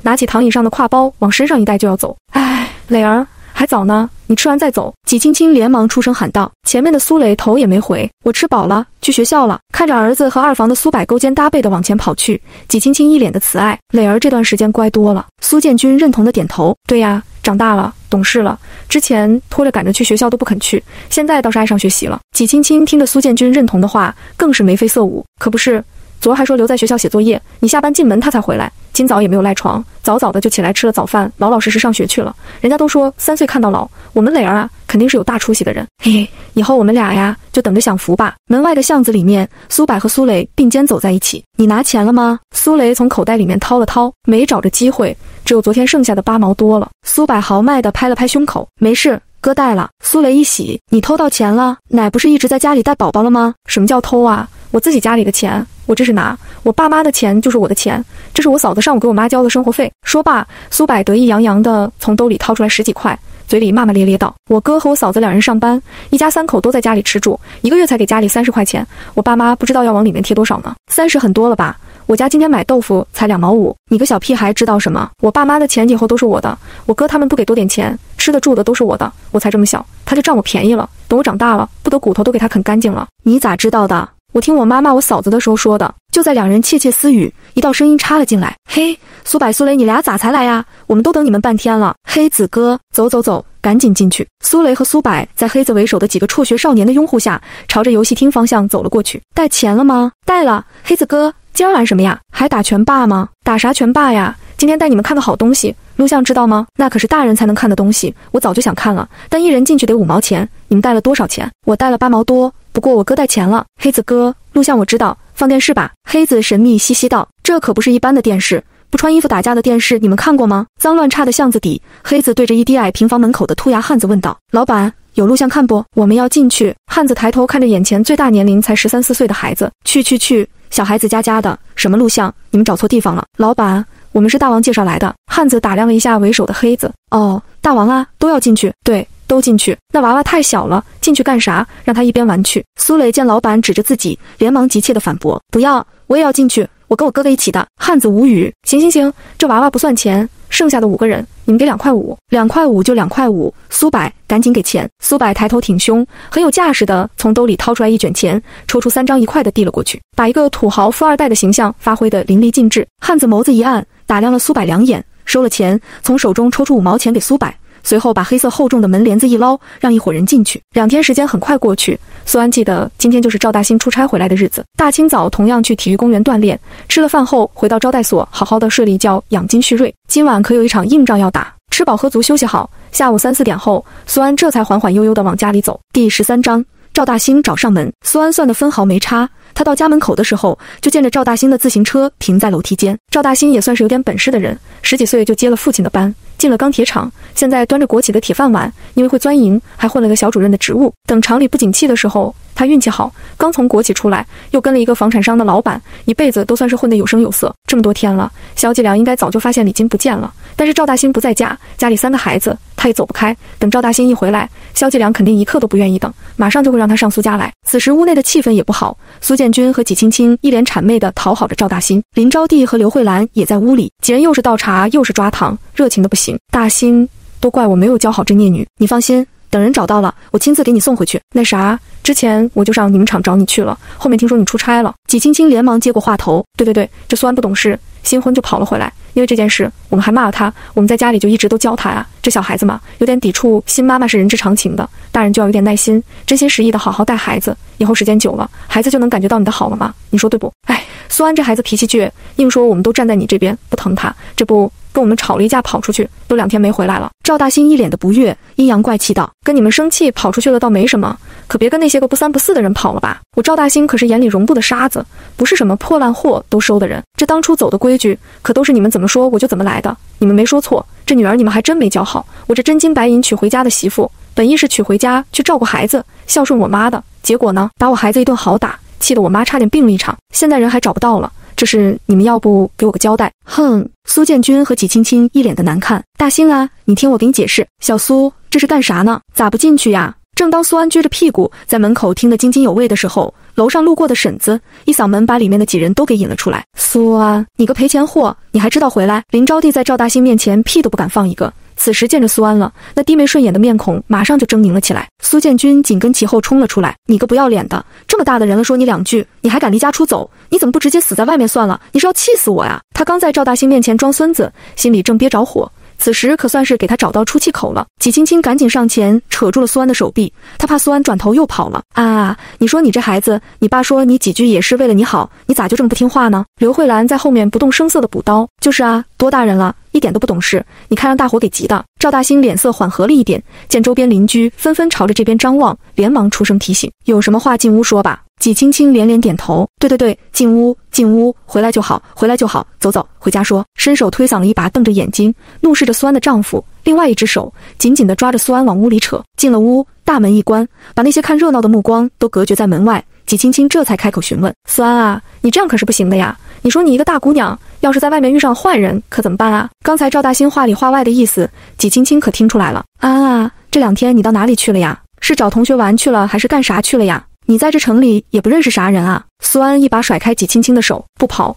我站着，让你这黑心的后妈怂恿我那瞎了眼的爸拿凳子挖死我。林招娣气得跳脚：没教养的贱蹄子，怎么说话的？跟你那你腿子娘一个样。苏安直接无视那上跳下窜的猴子，阴阳怪气地斜了一眼纪青青：拐把么多弯干啥？不就是想问我去哪里了吗？我去乌镇找我哥去了。纪青青松了口气，讨好的朝着赵大兴道：大兴，你看跟我和他爸闹了脾气，找他哥哥去了呢。他现在怕赵大兴反悔，把人给他退回来了，到时候不但把彩礼要回去，口头上答应的工作也没有了。赵大兴眼神黝黑的盯着苏安看了看，瓜子脸，挺翘的鼻子，弯弯的眉毛，灵动夺目的大眼睛，虽然瘦了点，皮肤也被晒成了健康的小麦色，但是放在家里养长开了，绝对是个出众的美人。他年纪不小了，名声也不是很好，家里还拖着3个孩子，好人家看不上他，那些不好的条件差的他也看不上。苏安这种长得漂亮干活利索又没有娘家人撑腰的姑娘最合适他了，性子烈一点没关系，等打几顿就老实了。当初他能同意出那么多的聘礼，大家私底下也明白，这可不是一般的嫁娶，而是买，命也包括在这里面了。看着苏安那亮晶晶的眸子和粉嫩的唇瓣，赵大兴心里莫名的开始燥热了起来。他出言打断苏家人的呵斥：行了，既然回来了就算了。林招娣那即将出口的脏话瞬间就咽了回去。第14章，第一次交锋，断他一只手。苏安回来了，赵大兴也不打算多留，纪青青赶紧进了苏安的房间，从床上把他那行李袋提了出来。这间房不过10个平方，里面放了一个上下铺，是苏安和苏娇住的。苏娇去了学校，这贱人竟然敢睡下铺。纪青青嫌弃的用手拍了拍床单，苏娇国庆节可是要回来的，床单都被那蹄子睡脏了。苏安在苏建军和纪青青苦口婆心的教导下，老老实实的抱着自己的包，坐上赵大兴的自行车后座。赵家他是一定要回去的，不但要报仇，而且他还得借着赵家把自己和哥哥的户口从苏家移出去。苏安同志，我为结婚那天赵龙和赵虎的所作所为向你道歉，我已经批评过他们了，小孩子不懂事，但是你不能不懂事，你嫁给我以后就是他们的母亲了，我希望你以后能做一个慈爱的母亲，他们有做的不对的地方，你要用你的爱去感化他们，而不是使用暴力手段让孩子屈服惧怕你。他们现在对你有着抵抗，那也是人之常情，毕竟谁都不会喜欢一个突然冒出来做自己妈妈的人，但感情是培养出来的。我们已经结婚了，以后我主外，你主内，我希望我为了这个家在外面打拼的时候，你能帮着我稳固后方，不要让我操心。还有我妈哪里，她年纪大了，我希望她能过得开心，你们思想上要产生了什么分支，你就多让她，她就我这个儿子，就算说了不中听的话，也是为了这个家好，总不能会害了你去。赵大兴不愧是做领导的，那出口的大道理都是一套一套的，要是上一世的苏安，说不定还真被他给说服了。见苏安默不作声，赵大兴眼里闪过不悦，也就没有多说了。到了赵家，刚进门，萧继良就冲了出来，一只大手伸到苏安的下巴下面，拿来。苏安闪着无辜的大眼睛望着赵大兴，萧继良直接上手就抢走了苏安手中的袋子，就地扯开翻了起来。贱人，好大的胆子，竟敢偷我的钱！身后的几个孩子站在奶奶的背后，用仇视的眼神瞪着他，嘴里叫着坏女人狐狸精，还壮着胆子朝着他吐口水。赵大兴看着苏安无辜的样子，眼里闪过怀疑。苏安，听说你走的那天进了妈的房间，妈刚收到手的礼金不见了，那以后可都是要还礼的。苏安恍然大悟般瞪大了眼睛，什么意思？你怀疑我偷了你的钱？我告诉你，赵大兴，你家看不起我，我忍了，因为我也没有看得上你家，但是你不能侮辱我的人格，你凭什么说我偷了你的钱？萧继良把苏安袋子里的东西翻得到处都是，没有找到自己想要的东西，当即狠毒地站了起来，手指头都快戳到苏安眼睛上了。我告诉你，赶紧把钱给我拿出来，才刚进门就敢偷东西了，好大的胆子，是不是贴不你娘家了？苏安一巴掌拍在萧继良的手背上，死老太婆，别拿你的脏手指着我，谁贴补娘家了？那种把我往狼窝卖的娘家，我傻了才会去贴补他们。赵大兴脸色顿时黑了下来，伸手就把苏安推了个踉跄，阴森森道：苏安，怎么说话的？跪下跟我妈道歉。还有，我们赵家怎么就是狼窝了？我告诉你，我们赵家可不是能让你放肆的地方，赶紧把钱拿出来，要不然我会让你知道我的厉害。萧继良见赵大兴开始挽衣袖，眼里闪过得意，赶紧转身去关门关窗。苏安一边后退一边道：你妈说什么就是什么，你妈说屎能吃，你倒是去吃一泡去，钱不在了你找我，你怎么不找你妈？说不定是你妈给你找了几个爹，拿出去养你爹了呢。萧继良被苏安的一番话气得气血上涌，大兴，打死他，打死这个满嘴喷粪的贱人！苏安围着桌子转，上辈子萧继良动不动就说自己出去找野男人了，现在换自己说他就跳脚了。我又没说错，你看你也才40多不到50，给赵大兴找几个爹不是正常的吗？你可别妖妖骚骚的，自己把钱花了赖到我身上来。大兴，打死他，给我打死他！萧继良眼睛都红了。赵龙和赵虎狐假虎威，兴奋的不行，这个坏女人打了他们，现在爸爸要给他们报仇了，一个一个的在旁边拱火。爸爸，打死他，打死这个贱女人，他打我们，还骂了奶奶，打死这个狐狸精！苏安围着桌子转到赵龙旁边，见着那黑心娃娃还朝着自己吐口水，当即也不手软，一巴掌就呼到了他的脸上。啪的一巴掌直接把赵龙甩得一屁股蹲坐在了地上，2秒后才缓过神，嗷的一声哭了出来。萧继良心疼的脸都青了，声音开始拔高：啊！大兴，打死他，打死这个破烂货，杀千刀的畜生，竟敢对我大龙下这种死手！你要是不一次把他制服了，以后我们祖孙4人在这个家里还能有活路吗？萧继良抱着赵龙又哭又闹，各种污言秽语朝着苏安输出。苏安聚精会神地应付着赵大兴，赵大兴面色铁青，一双眼睛猩红，见苏安围着桌子转，双手抓住桌子就举了起来，直接用桌子朝着苏安甩去。砰的一声，桌子砸在了苏安的肩膀上。苏安吃痛，闷哼一声，还没来得及跑，就被赵大兴扯住了头发。赵大兴的手臂高高举着，眼看一巴掌就要甩下来，苏安反而朝着他靠了过来，右手前钻，左手内翻，右拳猛地出击，一拳就狠狠对上了赵大兴的鼻子。砰的一声，丝毫没有防备的赵大兴整个脑子眩晕了2秒。就在这时候，苏安右手回拉外旋，扣住赵大兴的手臂，一个阴要回头，随着一声剧烈的惨叫，咔嚓一声，是骨头断裂的声音。苏安一脚踹在了赵大兴的侧腰，整个人朝后倒退了几步，警惕地看着扑倒在地上的他，心里闪过快意，整个人兴奋地微微的颤抖。第15章，我买的个屁起！萧继良看着扑在地上惨叫的儿子，吓得赶紧推开了怀中的赵龙，朝着赵大兴爬了过去。大兴，大兴，你咋样了？哪里疼啊？哪里疼啊？看着赵大兴额头上的汗珠子，萧继良根本就无处下手，不敢动他。他转头狰狞地怒视着苏安：贱人，你对我大兴干什么了？苏安想到上辈子每次自己被打得起不来，这老太婆就在旁边讽刺自己装模作样。他挑了挑眉，学着萧继良的口气，阴阳怪气道：你儿子装的吧？一个大男人哪能跟豆腐块似的，碰一下就要死要活的？哎呦，这装模作样的派头，上辈子怕是那戏台上的戏子吧？说着，苏安还朝对方走去，一脚踢在了赵大兴的腰上。赵大兴闷哼了一声，咬着牙狠狠盯着苏安。赵大兴，窝囊废，别装了，没看到你家老婆死的都快急死了，赶紧起来！一个大男人又不是你糊的，鬼叫什么呀？赵大兴捂住被扭得变形的胳膊，颤颤巍巍地翻了个身，坐在了地上，疼得他脖子上青筋都鼓了起来。啊！我的手，我的手！萧继良这才注意到赵大兴那条下垂的手臂，一时间整个人气血上涌，差点没晕了过去。啊！天老爷鹅！大兴，大兴，你的手！苏安，你个不得好死的贱货，你竟然敢下这么重的手！要是我大兴的手有个好歹，我告诉你，老婆子就是拼了这条命，也绝不会放过你！赵大兴抬头看着苏安脸上那阴沉沉的神色，心里不由得一坠，扯住了萧继良的衣袖，不让他继续骂了。这个时候要是再把苏安惹火了，自己这边可没有反抗能力。他忍着痛，咬着牙道：妈，你别再骂了，赶紧送我去医院，要是我这条手废了，以后大家都别吃饭了。萧继良这才反应过来，急急忙忙地进屋拿了包，搀扶着赵大兴出门。3个孩子看看奶奶和爸爸的背影，再看看杀神似的立在屋里的女人，转身就追着奶奶屁股后面去了。爸爸，奶奶，等等我，还有我，还有我！苏安看着空荡荡的房子，整个人思绪放空，凝在原地，好像也不是很难，上辈子他怎么就让自己落到了那样的地步呢？好一会儿才抚摸了一下自己的肚子，朝着厨房走去。赵家的生活水平可不低，厨房不但有米有面，还有刚买回来的鸡蛋、豆腐和肉。熟练地打开了煤炉子的通气管口，架上锅，苏安利索地给自己炒了个农家一碗香。上辈子天天做饭的是他，好菜他就不能伸筷子。整个赵家的人每天都在提醒他，苏安和赵家人是不一样的。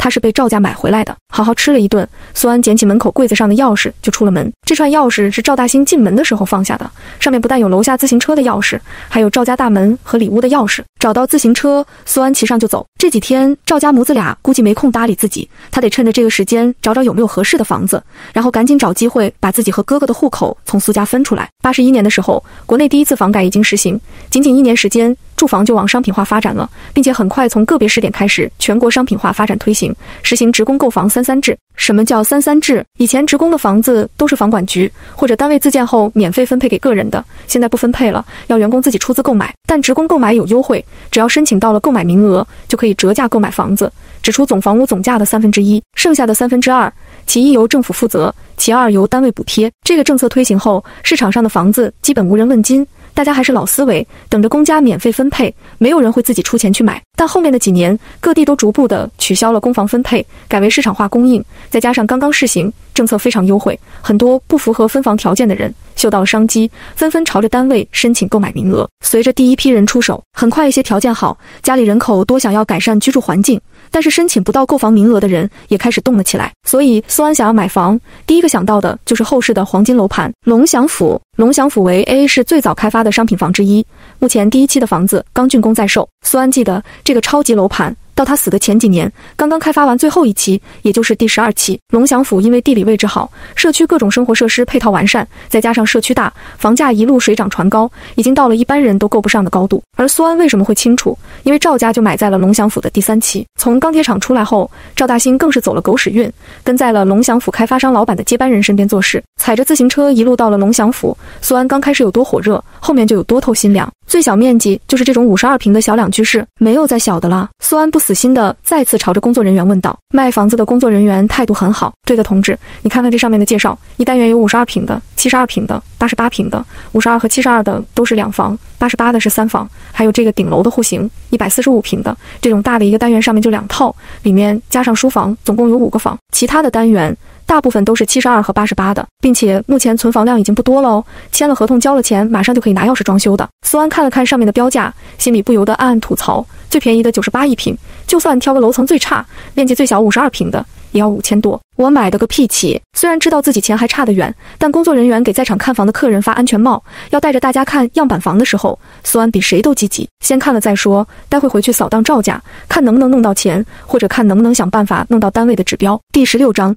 柳暗花明又一村。大家看一下，厨房在进门的右边，前面是客厅，客厅的左边是主卧，右边是小次卧。这种户型设计是非常好的，面积虽然小，但2个房间左右隔开，隐私性好，个人空间也自由。售楼的工作人员热心地给大家介绍着。看样板房的一伙人四处散开，这里瞄瞄那里看看。这个小房小就算了，这个窗也开得小，显得这间房又小又暗。一老太太吧唧吧唧嘴巴，嫌弃道：“同志，这间房有多大呀？”“你好，这间小卧室的室内面积是688，这也太小了，够谁住啊？做个书房还差不多。”售楼的工作人员也知道52平房子的弊端，越过几个客户，朝着一对年轻的情侣介绍道：“人口多的大家庭可能不合适，但是小家庭正合适。这间次卧虽然小，但主卧有6个平方呢，小夫妻住正好。小房改成儿童房，放张小床。”苏安看着眼前的小两居，不由得在心里打了叉叉。虽然叫两居，但次卧小的只能放1个1/2的床，然后衣柜都放不下了，最主要价格还不便宜。这要是他和哥哥住的话，那么小的房间给他还是给哥哥？在场的另外2对夫妻，还有一对母子，应该也是没有看上的，连忙催促着看72的。售楼工作人员态度还算不错，听了大家的建议，带着大伙朝着隔壁去了。果然72平的不但客厅宽敞多了，2个房间都很大，厨房也能2个人转得开。苏安满意是满意，在心里算了下，这套房拿下来7000多，心里的热切瞬间就熄火了。买房好贵，他没钱，难怪这时候大部分人还眼巴巴地等着单位或者政府免费分房子，他也想让国家发。买不起，买不起，要不想办法把赵大兴一家子赶走，占了他的房。很快苏安又摇了摇头，他的房好像是钢铁厂的集体财产。现场看样板房的人除了苏安，其他人都热情高涨，有些人甚至开始比划着沙发摆哪里，电视摆哪里了。上来看房的5家，其中1家就拍板决定要订这种72的了。夫妻俩其他的也不看了，跟着工作人员就往下面走，要进一步详谈。剩下的4家被领着去看88平的3房，房子一入户，顿时让人眼前一亮，宽敞大气。这时候可还没有什么公摊面积，室内都是实打实的，说了88平，里面就有88平。各位看看，这是我们龙祥府的经典户型，开阔的大3居，南北通透，客厅前后双阳台都是赠送的。一对年老的夫妻眼睛一亮，这2大阳台还没有算到这个88的地里头。工作人员点头，对，前后阳台都有8个平方，加起来接近6平，都是赠送的，不收钱。你们要买这套房子，光房价就节约了接近600，这可是大优惠。夫人转头看向丈夫，低声道：“老张，我喜欢这个，这可多一个房呢。而且你看这2大阳台还朝阳，养花也好啊。”苏安站在阳台上，看向下面的大马路，这个户型他也喜欢。后面开发的房子不但没有赠送面积就算了，公摊还越来越大，第3期后的88平能有现在72那么大就不错了。算了，还是先筹钱，或者先搞个老旧破挂户口，等以后有钱了再想这个龙祥府吧。现在这里自己是高攀不上了。就在这时，年老夫妻走走看看，也站在了阳台上。妇人一脸的兴奋：“老张，3个房，我俩1间，老大2口子1间，另外1间给闺女。等闺女出嫁了，就给孙子孙女住。”老头眼里闪着雀跃，很快又暗淡了下去。红梅，我们可只有2000多呢，这一套下来得9000多到1万来块。就算政府补贴1/3，单位补贴3分1支，我们也还得拿出来3000多，我们哪里有那么多钱？这还差1000大几呢，这么多钱，就算去借也没地借呀。李红梅听着丈夫这么说，心里那股热乎劲也落下去了不少，眼神不舍得打量了一下房子。哎，你说的对，我们的钱只够买72的，我们姑娘还是得睡大厅，这每个月工资都交到我们手中，到我们家却买不到1张床，以后这房子估计得越来越贵了，再换房也不容易了，到时候有了孙子孙女。张老头看着惆怅的妻子，试探道：“要不我们把爹留下来那个院子卖了，反正以后我们也不能回去住了。”李红梅眉心一动，这一时间去哪里找合适的人？刚卖房的同志都说卖一套少一套，别到时候88的没买到，72的也没了，两头空。苏安眼里一亮，这是柳暗花明又一村啊！他连忙迎了上去：“叔叔阿姨，不知怎么称呼啊？”“哦，我姓李，这是我家当家的，姓张。”苏安热情地握住李红梅的手：“李阿姨，你好，你好，张叔叔，你好，我姓苏，你叫我小苏就行了。你们刚才说有个小院子要卖，是在哪里呀？”李红梅与张老头对视一眼，眼里都闪过惊喜。“姑娘，不，小苏，你想买旧院子？”苏安叹了口气，装作犹豫道：“我想先看看。”也不着急。不瞒叔叔阿姨，我没有单位的购买名额，要自己出全款买房，手上的钱呢也不多，刚好52平那种，我也没看上，所以也有考虑去外面看看其他的旧房。但是我不着急买，有合适的才会买。李红梅一脸热情地给苏安介绍：“我家房子在福庆街，我是福庆村本地的，那院子是我爸自荐留给我的，房子我们自己住的，养护得很好，出行买菜也方便。你要有兴趣，我现在就带你看看去。”苏安听到福庆街3个字就已经愣住了。后世的土豪街福庆街第17章土豪街福庆街。李阿姨，你说的是东城那边的福庆街？李红梅点点头。对，你知道那边呀？那个位置好，学校菜市场都在旁边，生活很方便，自己住家那是非常好的，没事还可以到旁边古城走走散散步。小苏，你要是有空，走，阿姨现在就带你看看去。苏安内心一喜，脸上不动声色。好，我也有2个同学住那边，那就去看看吧。李红梅和张老头当即领着苏安出了售楼处，上了去东城的班车。福庆街和龙祥府是一东一西2个方向，一个是 A 市的经济旧城区，一个是未来的发展方向。A 市是一座有着1000年历史的城市，东城那边很多的古建筑被保护得非常好，观星楼、古街、拱桥、衙门、胭脂坊、万花楼、高大宏伟的城墙、古香古色雕花工艺的长廊、水中的亭子。古城现在还只是一个免费的游玩区，再过个10来年，国内大火的连续剧《王家大院》《仙乐洞天》《千年之恋》都在东城古城取景拍摄。电视剧火爆大街的同时，整个取景的 A 市古城也火得一塌糊涂。A 市的政府官员趁热打铁，投入大量资金，把东城古城打造成了国内5A 级的一个旅游区。而离古城最近的福庆街第一个吃上了这一波红利，由以前破破烂烂的街道被打造成了一个寸金寸土的土豪街，家门口平均每天路过几10万的人流量。苏安上辈子死之前，福庆街一个6、7平方的老破小铺子要放出来，租金都是3万以上，并且进场费最低6位数往上。就这样，福庆街的铺子还到了一铺难求的地步，不少大公司都花重金在福庆街设立商铺宣传品牌，而住在福庆街的居民，哪怕是打开后门卖个水和饮料，一天的流水都是好几千。小苏，来跟我来。下了班车，李阿姨热情地带着苏安朝着自己家里而去，嘴里不停地给苏安讲解附近的生活配套，学校在哪里，买菜去哪里买，水井在哪里？你看看，这就是福庆街了，我家就在街口进去100米不到。苏安朝着李红梅的手指望去，福庆街街口侧面200米处是古城的入口处，而福庆街中间一条8、9米宽的青石地板，两边2排房屋，大门基本都是朝着马路开。上辈子苏安曾过来给赵龙送过一次东西，那时候两边的房屋已经被政府统一画上了各种精美的壁画，马路两边画上黄线，五花八门的摆满了各种商铺，那叫一个热闹非凡。就在李红梅夫妻带着苏安进了街口没几步，两口子像是看到了什么，脸色顿时淡了不少。苏安顺着对方的视线看过去，一个坐在门口那鞋底的老妇朝着李红梅夫妻翻了个白眼，哈哈了2下，一口痰就朝着李红梅吐了过来。李红梅往后退了2步，气得一张脸涨得通红。崔元凤，你有病吧？我告诉你，你别以为我怕你。崔元凤一副死猪不怕开水烫的样子，叉着腰就站了起来。我呸，我就呸，这大马路是你家开的，李达赖婆，你管天管地管空气，管完别人家的事还管大马路上的事，我告诉你，爱管闲事没好下场，人家都说宁毁一座庙不毁一门亲，你迟早有一天要下地狱的。黑心老太婆不得好死，生了个破鞋闺女，不要脸，还想1女2嫁，被我儿子玩烂的烂货，不安于世的贱蹄子，谁家娶回去谁家倒大霉，克夫克婆家的扫把星，不会下蛋的母鸡。崔元凤越骂越难听，李红梅被气得浑身哆嗦。张老头护其心切，当即就要上前。崔元凤见状，仰着嗓子一吼：国君、国华、国兴，快出来啊！有人要打你们妈了！倩倩，快去叫你大伯、2伯、3伯、4伯，就说老张家又来欺负我们孤儿寡母了。张老头身形一凝，一张脸铁青的不行。李红梅强忍着心里的怒意，拉住了丈夫的手臂。当家的，算了，我们走。张老头难堪地低下了头，两口子忍气吞声地带着苏安往前走去。身后崔元凤气焰越发的嚣张，各种污言秽语叫骂声不断。街坊邻居看热闹的人纷纷打开大门伸出头来。李红梅僵着身体打开自家的大门，挤出一个比哭还难看的笑容。小苏，我们进去说吧。苏安回头看看崔老婆子，对方家和张家也就隔开了50米左右的距离。他眼神一暗，礼貌地朝着李红梅点点头，进了屋。李红梅夫妻俩像是同时松了一口气，赶紧进门给苏安倒水。小苏，实在不好意思，让你见笑了。苏安摇头，无事。不过李阿姨，你们换房子跟刚才那家人有关系吧？如果我买了你的房子，他会找我麻烦吗？不管我后面买不买，既然你要卖房子，这个恩怨可不能瞒着我。我可不想买个房子还买来了一家仇敌。李红梅脸上的笑容一僵，一时间不知道该怎么办。张老头叹了口气，红梅，小苏说的不错，反正这大街小巷都知道的事，我们也没必要瞒着。实话实说吧，那崔老婆子就跟个疯狗似的，小苏要糊里糊涂买了房子，这不是害了她吗？李红梅叹了口气，小苏，你坐，你说的不错，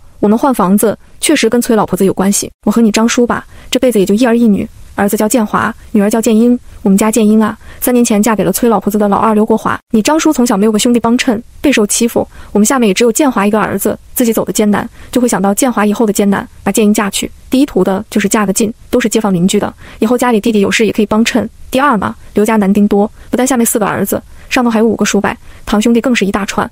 没想到啊，第18章，我只有2200。张老头叹了口气，颓废地拍了拍妻子的肩膀，哎，都是我们做父母的害了建英啊，谁能想到啊，从小看着长大的孩子也有看走眼的。说到这里，李红梅的语气都带上了哽咽，她控制了一下自己的情绪道，我建英嫁过去后，上要照顾公婆，下要伺候坐月子的嫂子，刚出生的侄子，还有没出嫁的小姑子，也怪我们娘家人说不上话，建英怕我们担心，在婆家受搓磨，也不敢让我们知道，后面怀了3个月的身子被落了，还伤了身体，我们才知道，就在我们眼皮子底下，我建英受了那么大委屈。我们虽然人丁单薄，也不是那么好欺负的，当场就闹上门了，刘家理亏，也算是安分了一段时间。结果后面的刘国华就借着建英伤了身子这事在外面乱来，丈夫不喜，婆婆不满，我建英的日子可见多难过。刚好那段时间，刘家当家人刘双喜和刘国华骑着车出去喝喜酒，回来的路上出了事，刘双喜没了，刘国华也伤了腿。崔老婆子不反省自己家里的问题，反而带着儿子媳妇把我那可怜的闺女一顿好打，说我建英克夫克婆家，骂的那些难听的话你都不知道，就连我这把老骨头听了都要骚死了。我那傻闺女那里受得了这个羞辱，当天就跳井了。李红梅抹了一把眼泪，继续道，还好遇上送报纸的邮递员给捡了上来，刘家又借着这个事情作妖，到处败坏我闺女的名声，我们找了街道办，也报了警，甚至我还举报了他们家搞迷信，举报了刘国华在外面耍流氓，不管花多大代价，我就想把我闺女从那个狼窝带回来。也是运气好，刚好碰上了国家严打，虽然刘家叔伯兄弟多，但我们硬是咬紧牙关没松口，他们也没办法，最后只能答应离婚，放我建英回来。但这个梁子算是彻底结下了。张老头也叹了口气，不舍得抬头看看房梁，房子是顶顶好的，但不管是因为崔婆子一家还是我们家被排挤的事，这街上风言风语也多，虽然大家心里都知道怎么回事，外人嘛巴不得看热闹，我们也不想让孩子们被别人指指点点戳脊梁骨。李红梅暗淡看了苏安一眼，小苏啊，李阿姨也不瞒你，我们家和那崔老婆子两子可算是结大了，那老婆子不讲理，而且她儿子多，叔伯侄子也多，如果你买了这房子，可能那崔老婆子也会找你麻烦。李红梅心里纠结不已，他们很想把房子卖了，买个龙祥府88的大3居，换个环境，一家人重新生活，但又怕苏安真买了个这个房子惹上麻烦。苏安听李红梅夫妻说完，心里已经有数了，只要房子没有产权经济纠纷，发生命案什么的，其他的他倒是无所谓。崔老婆子不讲理，他苏安也不是很讲理，对方儿子多又怎样，他还会碰瓷呢，真要遇上了，指不定谁更难缠。毕竟是死过一次的人，现在他脑子里面就一个信条，谁要让自己不高兴，那就是死罪。李阿姨，张叔叔，你们说的我大概也清楚了，我不怕那崔老婆子，我们看看房子吧。张老头和李红梅对视一眼，脸上全是欣喜，心里打定主意，如果小苏满意，就算价格低一点也要卖掉，要不然就自己家里这个情况，再找一个合适的客人，那还真不容易了。来来来，我带你看看。李红梅热情地招呼苏安，外面的街道你也看到了，抛开崔老婆子一家这件事，我们家这个位置还是没得说的，距街口近，距古城也近，进门左拐就是个小院子，这个厨房是我们自己家盖的，里面3间房，厅是小了点，但厅小有厅小的好处，门帘子一挂，冬天暖和，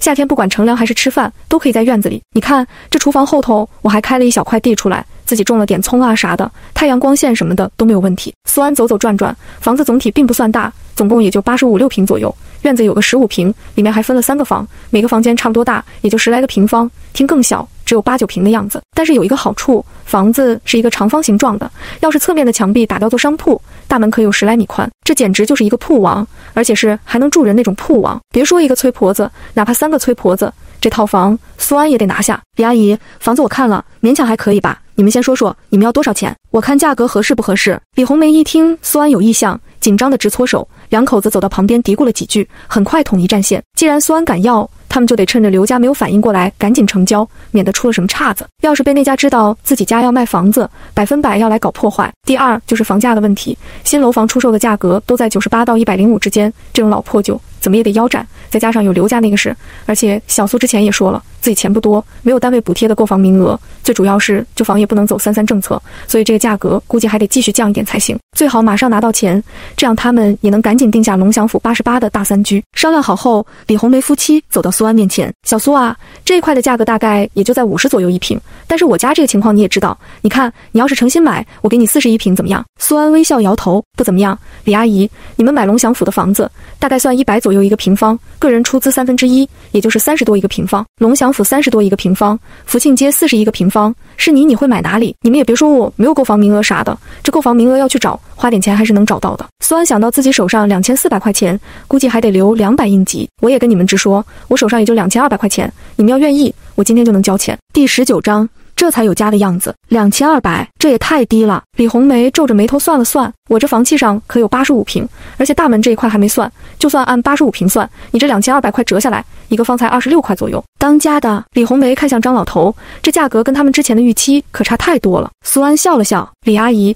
，2200的价格可不低了，这东城本就是旧城区，到处都是破破烂烂的平房瓦房，现在政府的开发计划都是往西城发展，而且我这是拿现金的，开始我们也说了，这旧房子不能走33政策，人家有门路的肯定是住新房，没门路有钱的也住新房去了，只有我这种没钱又没门路的才会考虑。最主要的，前面还有崔婆子刘家这一茬，你要不卖租，你是100%租不出去的，就算租出去了，刘家估计也能给你折腾黄了，这房本就没优势，你这还有这个特殊情况，再找一个像我这么胆大的人可不容易，说不定人家买了，后面可能受不了那家的折腾，还找你退钱呢。苏安一点都不觉得亏心，福庆街刚开始热闹起来也得3年后，真正火爆的时候得接近10来年后，现在除了有个地方散步，其他的并没有任何优势。李红梅他们也知道这边市场报价51平左右，但是卖家喊价和买家成交价那可是2回事，而且东城50左右说的可不是福庆街，而是前面2条比较繁华的街道，这一块房子真正成交还不一定有40块一个平方呢。要知道龙祥府33政策后单价也才30多1平，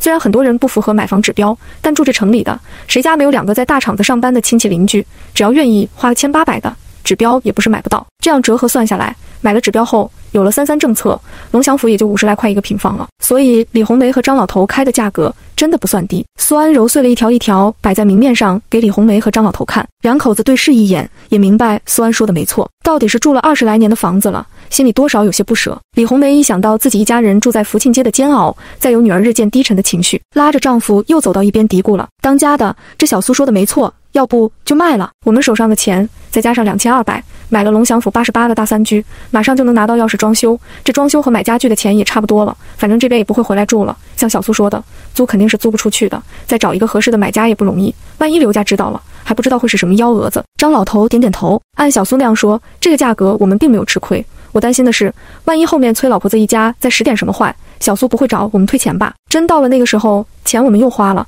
哪里去找钱退给他？李红梅点点头，对，这个得说清楚，卖了我们是不退的，情况我们也没有瞒他，都是给他摆在明面上的。两口子意见统一后，把心中担忧的情况和苏安说了出来，这下正中苏安的心怀。上辈子新闻里面什么奇葩的事情他可是见多了，那种房子卖了拆迁后反悔打官司的可不少。李阿姨，你看这样，我们签订合同的时候再另外补充一份协议，就是房子交易过后，不管是任何原因，双方都不能反悔，否则将要承担法律责任以及赔偿对方天文数字的损失。两夫妻想了想，这样就没有后顾之忧了。行，小苏，你看你也知道我们着急订那龙祥府的房子，这边事情我们能不能抓紧？苏安点头，没问题。李阿姨，这样我给留点财产做定金，明天我们就把这事给办了。今天你们也可以先去龙祥府那边下点定金，把那大3居给定了。明天上午我带钱和户口本过来找你们。苏安身上并没有带什么钱，他留下了那个22克的金镯子作为定金，约定好明天带钱过来，再拿回金镯子。现在金店在售的黄金1克得88，回收都有65，这个金镯子就算拿去回收，总价都1000多了。李红梅和张老头签了收据给苏安，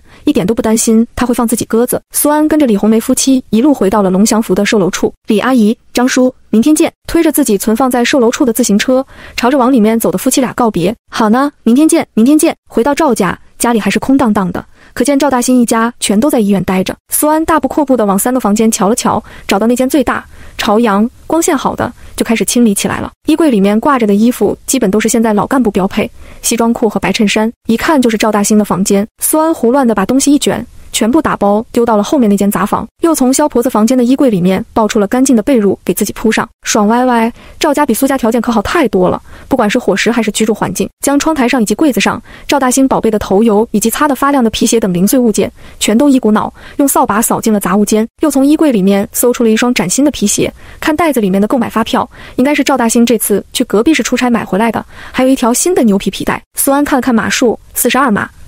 大哥穿41码，店的鞋垫应该勉强可以穿。皮带也塞进鞋盒子里面，一起放好。他笑纳了。房间清理出来后，苏安把自己包里面的衣服一件一件的挂出来，看着自己的物品散布在房间的各个角落，苏安不由得点点头，这才有点家的样子。扣上门，拿出自己刚买的大铁锁，咔了一声就锁上了。私人领地，外人勿进。第20章。高手过招，相互抹黑。家里收拾好后，苏安出去给自己添置了一些生活物品，又骑着自行车去银行把明天要用的钱都给取了出来。晚上打4个鸡蛋给自己做了一顿但多面少的鸡蛋饼。吃完刚洗了澡，肖继良就带着一串孩子回来了。还没进门，那污言秽语的骂声就从外面的楼道传了过来。肖嫂子，骂啥呢？上午急匆匆的扶着你大兴干啥去呀？问话的是一个和肖继良一样在家带孩子的老妇，滴溜溜的眼里全是八卦。旁边坐着乘凉的带着孩子遛弯的居民都迎了上来，一副看热闹的样子。上午赵家里传出来的惨叫声和动静，他们可都听到了。就这一天的功夫，外面的版本都已经五花八门好几个了。肖继良像是找到了知音，拉着对方的手就开始唾沫横飞了。满英妹子，你不知道啊，真是家门不幸，娶了一个祸害进来呀。咋回事？早上不是还听你说接回来了？肖继良装模作样的抹了一把眼泪。哎呦，我大兴命苦啊，前头的是个没福气的，后头的又是个搅家精，之前就知道是个没妈教的，可能也没什么教养，但没想到这黑心肠的能坏到这种地步。前面的事你们大伙也知道，这刚进门呢就下狠手毒打我家的孩子，我小龙小虎现在看着他还发怂呢，见着我出门马上就跟着，一点都不敢跟那毒妇待在一起。你说这人狠毒就算了，手脚也不干净。今儿我大兴好声好气的把人给接了回来，进门就开始找茬了，气得我呀硬是差点没背过气去。我大兴跟他说了2句就被他给打了，现在还在医院呢。你说我这是做了什么孽呀？遇上这种祸害，这是要害死我们一家人啊！什么？大兴被新娶进门的媳妇打到医院去了？王满英听着肖继良的一番话，顿时瞪大了眼睛，这不得上天了！肖嫂子，你这婆婆的规矩没有立到位啊！你看这大院有那家的媳妇不是服服帖帖的，你得下狠手，让她知道你的厉害。你吃过的盐比她吃过的米还多呢，你还弄不过她。王满英一副拱火的样子，旁边看戏的人也议论纷纷。看不出来啊，小姑娘娇娇俏俏的，竟然是个这么狠心的。就是啊，对孩子下狠手就算了，连大兴都被打进医院了，这不是娶了一个疯子回来吧？对呀，听萧嫂子说的，不孝不安分，手脚还不干净，这是娶了个啥回来呀？这不会是被骗婚了吧？还是说像萧嫂子上次说的，外面有不三不四的，所以不安分，不愿意好好过日子？谁知道呢？这人啊，不能看表面，以后大家可都远着点。就这情况看来，就算不是疯子，那也不是啥好人。奶奶，奶奶，我饿了。赵龙见奶奶愈发的激动，对着围过来的街坊邻居重复又重复，来来回回的宣传着自己的委屈。苏安的狠毒，一点都没有要回家的意思。忍无可忍，他才扯着奶奶的袖子晃荡。赵虎和赵凤也眼巴巴地看着萧继良。奶奶，我也快饿死了。王满英还意犹未尽。哎呀，孩子还没吃饭吧？下午我可是见着那小苏买了不少东西回来呢，赶紧回去吧。萧嫂子，你可是婆婆，是正经的长辈，没必要给她好脸色。她进了你家的门就得孝顺你。这女人啊，在家从父出嫁从夫，她年纪也小，可能就像你说的，没有教养。以后啊，你亲自带着，好好教教。旁边围观的人跟着起哄，就是不孝顺长辈，天打雷劈，是要被戳脊梁骨的。要真不是个好的，我们楼里也容不下他。萧嫂子，孩子饿了，快带孩子回家吧，其他的事后面再说。你说这小苏也没个工作，以后不都要找你要吃要喝，你还愁没有机会拿捏他啊？再不行，关在家里打几顿，再烈的性子也给他磨平了。萧继良叹了口气，一副操碎了心的样子，带着几个孩子往家里走。走到家门口，推了推门，没有推开，扯着嗓子就开始骂了：苏安，你个贱蹄子，关着门做什么见不得人的事？没天良的东西，把婆婆给关在门外，有人声没人叫的畜生！苏安用毛巾包着头发，唰的一声就拉开了门，看着外面指指点点围了一圈看热闹的人，不用想都知道这萧老婆子是怎么在外面抹黑自己的。毕竟上一世她瘫痪在床，自己给她端屎端尿，伺候的红光满面，也没有得到她一句好话，一个好脸色。可以说她被街坊邻居孤立，全靠着老不死的一张颠倒黑白的嘴。哎呦，婆婆你回来了呀！你说你喊门就喊门啊，嘴巴怎么这么刻薄啊？我这在里间洗头，还以为哪里来的神经病疯子在外面大喊大叫呢。对了，大兴哥呢？大兴哥咋样了？没事吧？他可千万不能有事，这一大家子还得指望他呢。婆婆你说你也是，我和大兴哥都不反对你再找，我们也知道你寂寞孤单冷，但大兴哥是你的亲儿子，你不愿意他也得娶媳妇啊，这世上哪有母亲跟儿子？听大兴哥说，前头姐姐就是被你搓磨没的，我这刚进门你就到处败坏抹黑我，还寻死觅活的怂恿大兴哥打我，现在好了，把大兴哥给摔了，把大兴哥给害了吧？那可是你亲儿子，你不能因为得不到他就要毁了他呀！婆婆，母亲和儿子是不可以的。随着苏安的一番话出去，外面天都炸了。王满英首先就嗷了一嗓子：啥？前头那丽丽是被搓磨死的，萧嫂子还能啥自己的儿子？第21章。泼脏水，谁不会呀？什么？刚才那小苏说啥？萧家嫂子和他亲儿子，我没听错吧？一牵着孩子的妇人瞪大了眼珠子，这是什么龌龊狼虎事件？震惊过后，大家眼里全是满满的八卦和兴奋。不管这是不是真的，他们都想是真的，这可有的热闹看了。哎呦，我的妈耶！以前听说那些个寡妇那啥的，把自己儿子当家里的男人看，我还不信，没想到真有这事啊！对呀，对呀，我之前也不信，没想到这种稀奇事就发生在我自己身边啊！我真是开了眼了，难怪之前丽丽在的时候，这萧嫂子也到处说自己媳妇这里不好，哪里不好，全身上下就没一处好的地方。人家给她生了2个孙子，1个孙女，带着肚子，怀里还抱着一个，手上托着一个，家里家外操持着，就差没把萧继良当太后伺候了。这萧嫂子还对人家鼻子不是鼻子，眼睛不是眼睛的，原来苗子在这里呀！就是，你看这小苏进门的那天，头上那一大包，哎呦呦呦！当时我记得说是赵龙赵虎弄的，后面那小苏不是说了吗？都是家里大人教的，这还能是谁教的呀？牵着孙子的妇人边说边朝着萧继良挤眼睛，旁边的妇人马上接道：“我说呢，谁家的儿媳妇还没进门就差点丢了命啊？原来根子在这里呀！之前还没觉得有什么，现在大家一回想起来，顿时觉得哪都不对劲。萧继良说的每一句话，赵家的每一件事情，都好像和赵家母子那啥的关系扯上了。哎呀，我说呢，要不然咋解释啊？之前的丽丽明明看着就是个好的，家里收拾得干干净净，3个孩子带得好好的，性子又软，面团似的。萧婆子说东她都不敢往西的，就这样身上还时常都是带着伤，不是这里青就是哪里子的。问她回回都说自己摔的，这哪里有人天天摔跤的？要我看啊，没准就是被赵家母子俩联手害死的。哎呦呦，可怜哦，3个娃娃年纪小小的，真是下得了手，还说人家小苏心狠手辣呢。几个跟着爷爷奶奶玩的小孩听得似懂非懂的。其中一个7、8岁的男娃朝着赵龙赵虎嗷了一嗓子：“赵龙赵虎，你亲妈让你奶给害死了！”被震得昏七素八的萧继良这才回过神来，狰狞着一张脸，张开双手就朝着苏安扑了过去。苏安，你个满嘴喷粪的贱人，我让你乱说，我打死你！苏安眼神一暗，不就是造谣吗？不就是泼脏水吗？谁还不会呀？造谣就是一张嘴，怎么劲爆怎么来。毕竟现在人民的娱乐世界严重匮乏，这种劲爆的话题他们最是喜欢了，哪怕心里知道可能不是真的，大家也会给你意淫的到处传播一下。眼见萧婆子的爪子就往自己脸上挠去，苏安灵活的身形一侧，往旁边一让，恶狠狠朝着苏安扑去的萧继良一时间收不住力道，双脚绊在门槛上，砰的一声从外面栽到屋里面去了。哎呦喂，不得了了呀，新媳妇打婆婆了呀，大家快来看啊！天啦，我命苦啊，清清白白了一辈子，被人家这么泼脏水，我还不如死了算了呀。当家的呀，你说你怎么就早早的走了呀，留我一个人在这世上受苦受累啊？你倒是清静了，我却被欺负死了，你把我也带走吧。呜呜呜！萧继良想到大家的议论声，那异样的眼光，连赵龙赵虎听了别人说自己害死了他们的妈，都用那种陌生的目光看着自己，他是真伤心了，他可太冤枉了，要被冤死了。那杨丽丽自己命不好，怪谁呀？夫妻哪里有不打架的？他也就是嘴上说教一下他，明明是他自己一副病秧子的身子，哪里就是自己害死的了？这简直就是6月飘雪呀！苏安看着一把鼻涕一把泪的萧婆子，眼里闪过快意，这就是根恶毒的搅屎棍。虽然赵大兴也不是个好玩意，但这才是磨死赵家2任媳妇的根源。婆婆，你可别乱说，大家都看得清清楚楚呢，你自己要打我，没有站稳自己摔倒的，这大庭广众之下，你就敢这么冤枉我？这要是没有人看见的事情，还不知道你到外面怎么编排我呢。我一个清清白白的小姑娘，在娘家的时候，街坊邻居这个也说我好，那个也说我本分，这一进来你家门，就这也不是，那也不是，从你口中传出去，我就变成十恶不赦的人了。你有什么要死要活的？该哭的是我呀！说着说着，苏安还真委屈了起来，语气也带上了哽咽。萧继良的哭声一顿，马上梗着脖子反驳：我呸！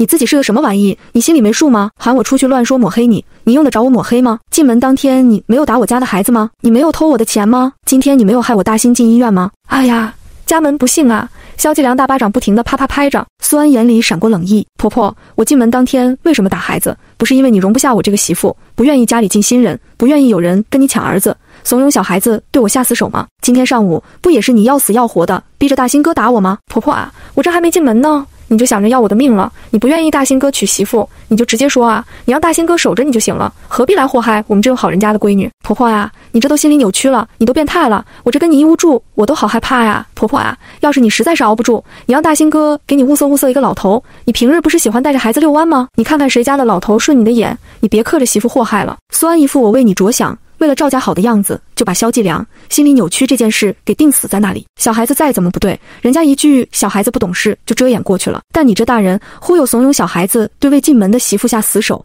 这就值得人深思了。第22章3个孩子的变化。苏安的话一出，在场的人瞬间脑补了一场萧继良和赵大兴不顾伦理的旷世决裂，看向萧继良的眼神顿时就意味深长了。但随着苏安说让他带着孩子出去溜溜，看看有没有顺眼的老头，大家的眼神瞬间又警惕了起来。这赵家的日子过得不错，萧继良也才46、7的样子，长得白净富态，还真有2分风韵犹存的样子。这要是瞄上自家老头了，萧继良一口老血都快呕死了。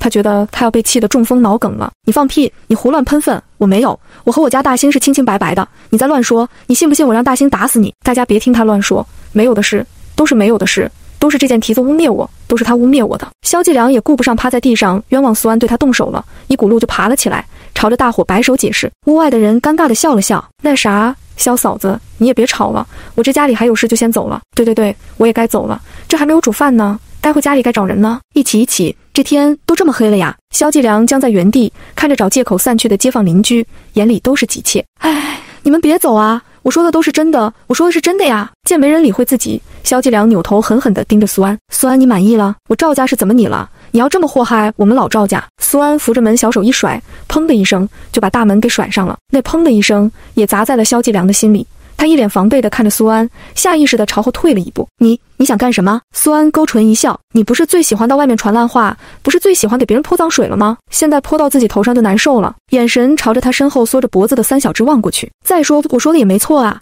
这3个孩子的妈妈不就是被你逼死的吗？哎呦，真可怜哦，小年纪就没有了妈妈，只能跟着一个心理扭曲的奶奶。说着，苏安还唱了起来，小白菜呀，好可怜哦，刚刚生下就死了妈哦。你闭嘴，你给我闭嘴！苏安，我不会放过你的。你以为你说的这些会有人信吗？我告诉你，等大兴出来后，有你好受的。萧继良气急败坏地朝着苏安大声威胁，自己却不敢上前一步。他没有注意到，他身后的2个宝贝孙子正用一种充满敌意的眼神看着他，其中小小的赵凤更是怨毒地盯着他。她虽然是最小的，但因为是女孩子，也是最被忽略的那个。奶奶只喜欢大孙子，爸爸不管事，只有妈妈，只有妈妈爱他，但是妈妈死了，是被奶奶害死的。苏安看着3个狼崽子的反应，心里痛快的不行，也不在乎萧继良的骂声，一边用毛巾擦着头发，一边往自己房间去。砰的一声，就把那些叫骂声隔绝在门外。萧继良听着那巨大的关门声，嘴里的骂声顿时卡在了嗓子眼。赵龙忍无可忍道：“奶奶，我们真的快饿死了。”萧继良一肚子气正没地方出，头也没回的就骂道：“吃，饿死鬼投胎呀！我欠你们的呀，都是来讨债的。没有一个让人省心的，迟早有一天要把我磨死你们就甘心了。”嘴里骂骂咧咧的，到底还是往厨房去了。平日时常挂在嘴边的骂声，以前听着没有什么，现在听着3兄妹都阴沉了脸。就在此时，刚走进厨房的萧继良像是疯子似的从厨房冲了出来，对着苏安的房间门就砰砰砰地砸了起来。苏安，你个不要脸的贱蹄子，你个手脚不干净的小偷，老娘今早买的肉和蛋你都给老娘吃完了，你怎么不去吃屎啊？你窝里啊！谁的东西你都敢乱动，你给我出来说清楚，你给老娘出来！听着外面吼破音的嘶哑声，苏安扯了一张卫生纸揉成团塞进了自己的耳朵里面，安逸地半靠在床上，翻着手中的书。很快楼下就上来敲门了。萧继良，你家有完没完啊？一天到晚吵个没完没了，人家家里还用不用住人了？我儿媳妇正怀着孕呢，你这样吵着我孙子了，你负得起责吗？我告诉你，你别给脸不要脸，你要是再闹，信不信明天我就找赵大兴他们领导评理去。楼下住的是钢铁厂的车间主任。萧继良嘴里的叫骂声顿时就噎了回去，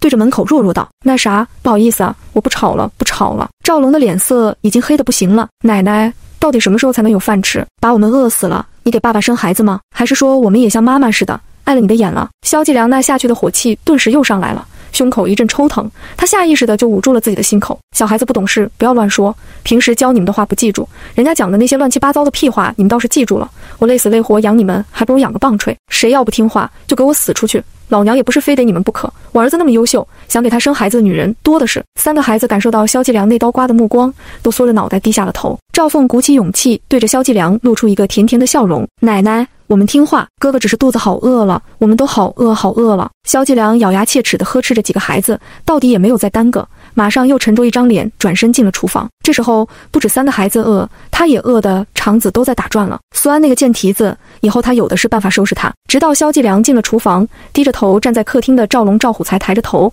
冷冷地注视着厨房门口。赵凤轻轻出声道：“哥哥，以后不要说那样的话了，要是奶奶真的把我们赶出去了，那可怎么办？我们都没有妈妈了。”第23章光明正大挑拨离间。萧继良并没有发现3个孩子的异常，早上买的1块肉、1块豆腐、8个鸡蛋，现在豆腐和肉都没有了，8个鸡蛋只剩下2个了。厨房的杂粮一点都没有动，倒是精面用了不少，精米也少了。打开油壶看了下，更是差点把他气得个仰倒。杀千刀的烂蹄子，竟用了老娘半壶油，老娘赶明买了耗子药来要死你！萧继良一边骂骂咧咧，一边拿着剩下的2个鸡蛋打了鸡蛋汤，又急急忙忙地贴了几个饼子。东西一端上桌子，3个饿得不行的孩子就6只手都朝着篓子伸了过去。萧继良眼疾手快，筷子头啪啪啪的就抽在了几双小手上。要死啊！都是饿死鬼投胎吗？啊，奶奶痛！赵凤含着眼泪猛地缩回了手。赵龙和赵虎更是恶狠狠地盯着奶奶。萧继良对着3个孩子一顿破口大骂，这才从篓子里面捡了饼子递给3人。他得让这几个兔崽子知道这个家里谁做主，竟然敢跟他撅蹄子。苏安并不知道外面的情况，看看时间差不多了，把书一关，倒头就睡。第2天他起来的时候，家里已经没有人了，看样子萧老婆子又带着几个孩子去医院了。苏安收拾了一下，去厨房看了看，所有的东西已经锁了起来，研究了下柜子上那把老式的锁头，蓄力一脚踹了过去，砰的一声，老旧的柜子门直接就散架了。里面的东西还算丰富，竟然还有一大袋红枣和花生。想到今天要去苏家拿户口本，可不能让苏建军和纪青青看出什么来，心里顿时就有了主意，给自己下了碗面条吃，又把花生和红枣都提了出来。到了苏家的时候，苏雷正挂着个书包急急忙忙地往外跑，看见苏安回来，也不抬头也不喊人，越过他就朝着楼下跑去。回头看了看2房的苏柏正在下面等着，苏安嘴角勾起一抹笑意，这纪青青竟然还没有发现，也是够心大的。哟，安安回来了呀，这大包小包的提着什么东西啊？给你爸妈买的呀。苏安回头，来人正是2婶刘慧兰。2婶这么早就有空出来逛了？眼角瞅到屋内纪青青和苏建军迎了出来，苏安话中有话道：“还是2婶安逸，你看这哪里像是做奶奶的人啊？孙子有人带，家里有人收拾，每个月还有米和钱收。还是2婶命好，你看这珠圆玉润的，跟我那黑心的后妈站一起，不知道的还以为她是你妈呢。难怪我奶喜欢和你一起住，就我狼心狗肺的爸，也不怪我奶不喜欢她。”刚走出来的苏建军、纪青青、刘慧兰挂起一抹尴尬的笑容：“小苏真会开玩笑，你奶都多大年纪了，她他还能干啥呀？那啥，你们赶紧进去吧，我这还要回家洗碗呢。纪青青看着苏安手上提着的大包小包，强忍心中的怒气，挤出一抹笑意。安安回来了呀。大兴呢？苏安把东西往纪青青怀中一丢，你女婿孝敬你的。纪青青和苏建军对视一眼，眼里的怀疑顿时淡去了，脸上的笑容也热情多了。来来来，先进来，先进来。怎么就你一个人啊？苏安脸不红心不跳，他忙着呢，昨天回去就出去了，估计最少还得忙1个星期。这次我回来是有正事的，第一是户口的事情，赵大兴那边抽不出空，让我自己签一下。另外一个就是工作的事。纪青青到嘴里的话顿时咽了下去，急切地看着苏安，工作的事情有眉目了。随后看向苏安的目光带上怀疑，这白眼狼昨儿还恨不得把自己掐死，今儿就这么好心了。苏安挑了挑眉，工作的事情，他们让你1个星期后去找他。苏建军问道，那是办成了，我咋知道办没办成？他只说了让你去找他。苏安像是想到了什么，目光在纪青青身上打量了一下，也不避讳，光明正大的就挑拨离间了。爸，就算工作下来了，我希望你也考虑好，这苏磊还小呢，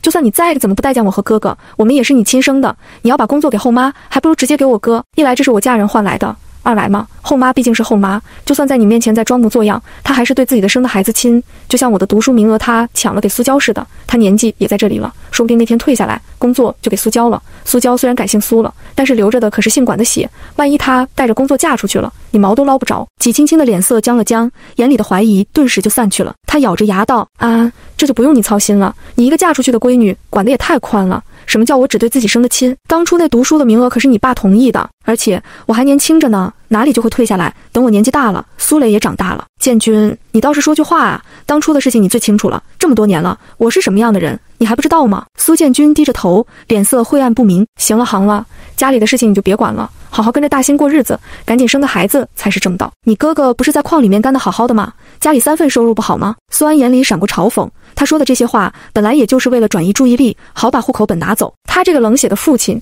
真不愧是逼死一双儿女给白月光铺路的狗男人。行了行了，我不说了，爱咋咋地，说不定等我那天哄得赵大兴开心了，让他给哥哥安排个职位，到时候希望你们可千万别再伸手了。纪青青松了一口气，你放心，我和你爸都有工作了，你要有那本事，那也是你哥的造化。眼神扫过桌子上的花生和红枣，工作虽然有了眉目了，但还没有拿到手。他忍痛道，你等着，我现在给你拿户口本去，另外家里炸了点圆圆，你提点回去给亲家母尝尝。第24章户口成功迁出。从纪青青手上把户口本哄到手后，苏安掉在空中的一颗心落了地，当即站起来转身就走，走到门口脚步顿了顿。今天白送了花生和红枣回来，还给带来了，工作有着落了这么大好的消息，够苏建军和纪青青高兴1个星期了，不能让他们高兴，得给他们添点堵。想到这里，苏安又回过了头，爸，奶奶也太偏心了，拿着我们家的钱和米贴补着二叔家，还给二叔家做牛做马。你看二婶天天吃了没事就遛弯，这世上那个做奶奶的人有这么安逸？当初小磊出生的时候，他也就给了几个鸡蛋，伺候月子还不愿意来，说什么年纪大了，这痛那痛的，全靠我和苏娇放学后搭把手。现在带曾孙倒是腰也不痛，腿也不痛了，你不会是他捡来的吧？或者他是你后妈，你是爷爷的前妻生的，难怪当初会把你推出去下乡，二叔却接替了爷爷的工作。一口气说完，苏安又对着纪青青挑眉，黑心的后妈，你可长点心吧，可别老太太在二房家里累出好歹来了，她肯定不舍得拖累二叔家，一准丢过来让你伺候，那你工作也别去了，趁早转给二婶得了。哼，要再这么下去，你俩赶紧准备医药费，准备伺候奶奶吧，也就只会剥削我和大哥，对那偏心的老太婆，你俩倒是屁都不敢放一个。苏安一顿输出，说完就跑了。屋内的苏建军和纪青青却黑了脸，纪青青眼里闪过厉色，建军，我觉得安安这话倒是说得不错，说是说我们两家每个月给妈称20斤粮食，还给2块钱，可妈那小身板，你觉得她1个月能吃40斤粮食吗？我看20斤她都吃不完，还成天在老二家忙里忙外。当初下乡的时候，因为你是大哥，把你给推了出去，工作老二顶了，好处却一点都没有给你留，要不是你自己争气考了回来，现在说不定还在那山咔咔种地呢。说着说着，纪青青就往苏建军身上靠了。你说，要是当初工作给你，我俩也不至于错过了这么多年，明明亏欠了你这么多，现在还使劲地刮着我们贴补那边，要真有个好歹，你看嘛，肯定像安安说的，让我伺候去，他可舍不得拖累他的宝贝儿子。苏建军垂着眼睛，手里揉搓着一颗花生，好半晌才出声，这个月的粮食和钱还没有送过去吧？还没呢，以后不送了，他不是喜欢老二吗？反正老爷子的工作也是老二顶的，以后妈就归老二养了，逢年过节我们意思意思一下就行了，既然看不上我，我们远着点就是了。纪青青眼睛一亮，那老婆子可不是个好相处的，苏建军又是个孝顺的，这么多年了，没想到脑子终于开窍了。好，不过要是老二和妈过来闹呢？苏建军眸子闪过暗色，给他们脸了，要是他们敢闹，我这么多年的付出也算是喂狗了，休怪我不给他们留情面。苏安骑着自行车就往东城而去，上辈子苏建军和苏建国两兄弟明面上都处得好好的，但是他知道苏建军心里对林招娣怨恨挺深的，这辈子他就是要搅乱这滩浑水，让他们俩兄弟斗起来。他倒是要看看林招娣那个老不死的还能不能像上辈子一样儿孙和睦健康长寿了。到了福庆街，李红梅夫妻已经在家里等着了，见苏安准时来了，两口子赶紧带上证件，就跟着苏安往有关部门跑。这个时候，土地管理局和房产管理局还没有分家，办理业务也不像后世那样复杂，直接都是当场办理，当场就能出新的证明。拿到了新的证明，夫妻俩又带着苏安跑了街道办和村委更名。福庆街那一大片都属于福庆村的，是那种城中村，要不然价格也不会这么便宜。苏安本来想着以防万一，先把房子落在哥哥名下的，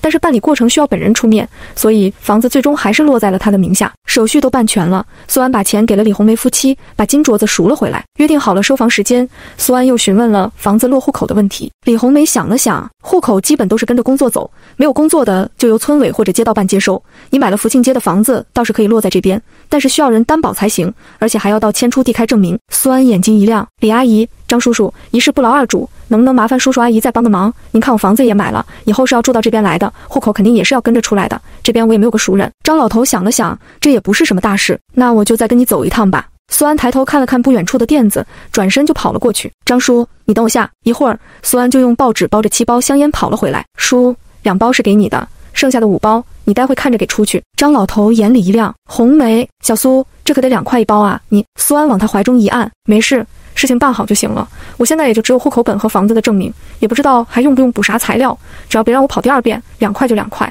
张老头不好意思道，拿2包就行了，村委1包，街道办1包，剩下的你待会退了去，我就不要了。那哪行？哎呦，张叔，你就别跟我客气了，赶紧的吧。有了香烟在前面开路，再加上2个担保人都是本地的，而且苏安才刚从这边登记房子出去，事情虽然办得磕磕碰碰，到底是把接受证明给开出来了。出了大门后，张老头把剩下的3包烟还给苏安，语气满是心疼。我开始还以为2包就行了，没想到弄出去了4包。苏安接了1包，叔，那2包你兜着，再客气就是看不起我了。张老头见苏安不是跟他假客气，也不再退让了。行吧行吧，你这孩子，房子成功交易，两口子都很开心。看了看天色，就邀请苏安去家里吃饭。苏安知道两人急着去龙祥府办手续，连忙推辞，扬言自己还要去迁户口。告别了夫妻俩，苏安也懒得回去了，直接找了个路边的摊子随便吃了点，算着该上班时间了，又去买了几包烟，骑着自行车就开证明迁户口去了。嘴巴甜加上出手大方，硬是一下午就把户口给迁了出来。事情办好后，为了让苏家不起疑，苏安趁着天没黑打算把户口本还回去。刚到家门口，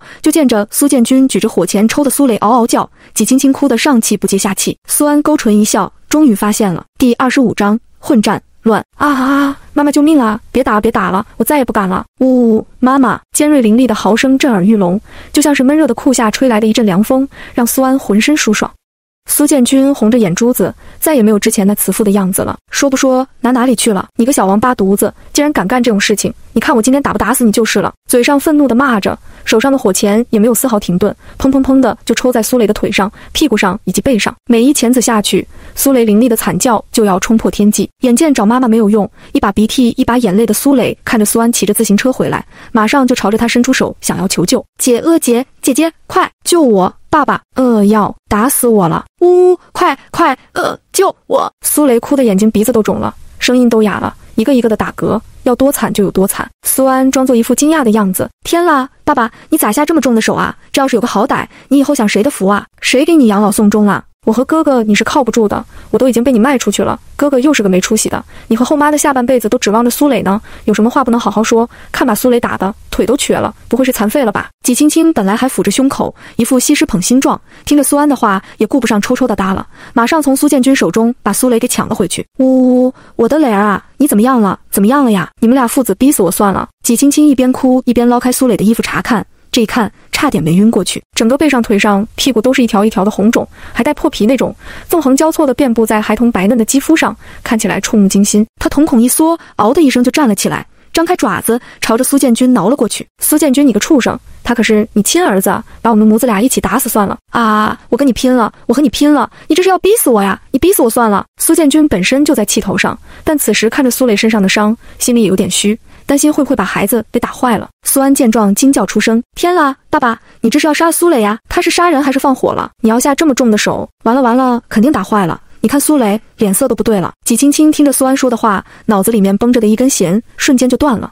哦，嗷的一嗓子，双爪在空中舞得起了残影。苏建军感受到脸上、脖子上火辣辣的疼，被逼得节节败退。很快他也来火了，一只手紧紧地禁锢住纪青青的手，扬起大巴掌，咬紧牙关，狠狠地就甩在了纪青青脸上。随着啪的一声，陈年碧螺春就像是断了线的风筝，被甩得撞在了墙上，然后又弹在了地上。现场安静了下来，碧螺春不可置信地抬头看向苏建军，苏建军不可置信地低头看向自己的大巴掌。苏雷也不好了，大家都像是被定身了一样。闻讯赶来的林招娣和刘慧兰挤过看热闹的人群，冲了进来。咋啦？咋回事啊？哎呦喂，苏雷咋被打成这样子了呀？大嫂，你怎么也挨打了？刘慧兰看着苏雷一身的伤，再看看纪青青那高肿的脸颊、溢血的嘴角，目光晦暗不明地朝着林招娣望去。苏安见林招娣来了，马上一脸悲惨地接了一句：“爸，你怎么可以动手？你要给后妈一个解释的机会呀！小磊弟弟到底叫了你这么多年的爸爸，你怎么下得了这个狠手啊？”林招娣和刘慧兰连带着周边看热闹的人都瞳孔一震。平日老实的苏建军发疯了，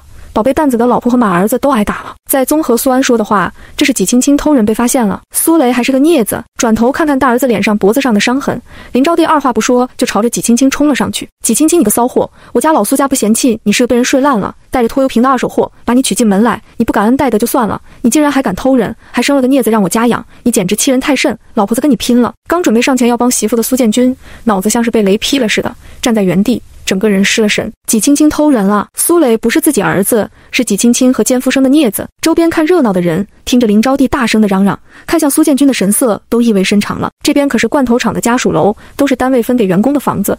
之前苏建军有个乡下原配的事情，大家基本都知道，为了这纪青青，还硬是把人给踹了，踢回了乡下了。没想到其中几个跟着丈夫返程的妇人不由得在心里怒骂：嘿突喂，傻逼，活该你被戴绿帽！纪青青刚被苏建军甩了一巴掌，人还没有回过神来，就被冲上来的林招娣扯住头发，使劲的掐。他根本来不及解释，刚张开嘴，哪里还能有机会说话，发出来的全是惨叫。第26章，平等撞死所有人！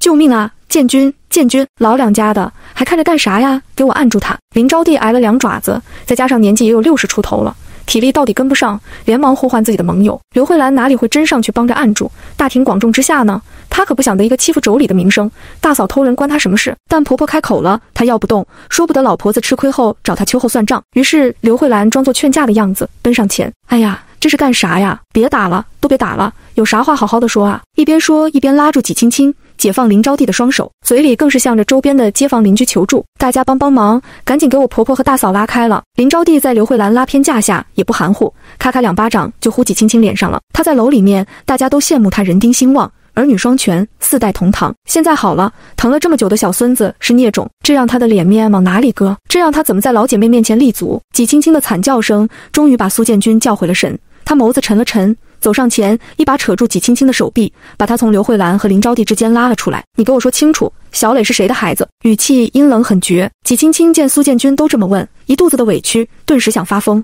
但听着这阴冷的语气，整个人一哆嗦，眼泪吧嗒吧嗒的就掉了下来。天地良心啊，苏建军，你对得起我吗？我跟了你这么多年了，我是什么样的人你还不知道吗？我是做过什么出格的事情，还是出去晃荡过呀？你既然这么冤枉我，你对得起我吗？我还不如死了算了，平白无故的被人这么污蔑，我活着还有啥意思啊？小磊呀，我们母子俩没有活路了呀！纪青青崩溃地抱住地上的苏磊，哭的那叫一个石破天惊。苏安见差不多了，连忙走上前去，爸爸，你怎么也听信了奶奶的话？奶奶一直都喜欢二叔，刚才二婶还拉偏架，我都看见了。苏建军脸上一沉，抬头看向林招娣，今儿早上他才说断了林招娣的供养，下午林招娣就冲过来说纪青青偷人了，说苏雷不是自己的孩子。苏安见苏建军看着林招娣的目光中带上了怀疑，暗暗朝后退了2步，赶紧打起来，他就是要平等撞死所有人。林招娣回过神来了，瞪了苏安一眼，什么我喜欢你二叔，你个白眼狼不会说话就死一边去，我这是给你爸出气。纪青青也不哭了，红着眼睛看着林招娣，妈，你跑过来张嘴就说我偷人，人家都说捉贼捉赃捉奸捉双，我是偷谁了？你给我拿出证据来，今儿你要不给我个交代，我就吊死在老二家门口。平日里我就知道你偏心眼偏到嘎鸡窝去了，同样都是你的儿子，建军和建国就差了1岁，下乡建军去，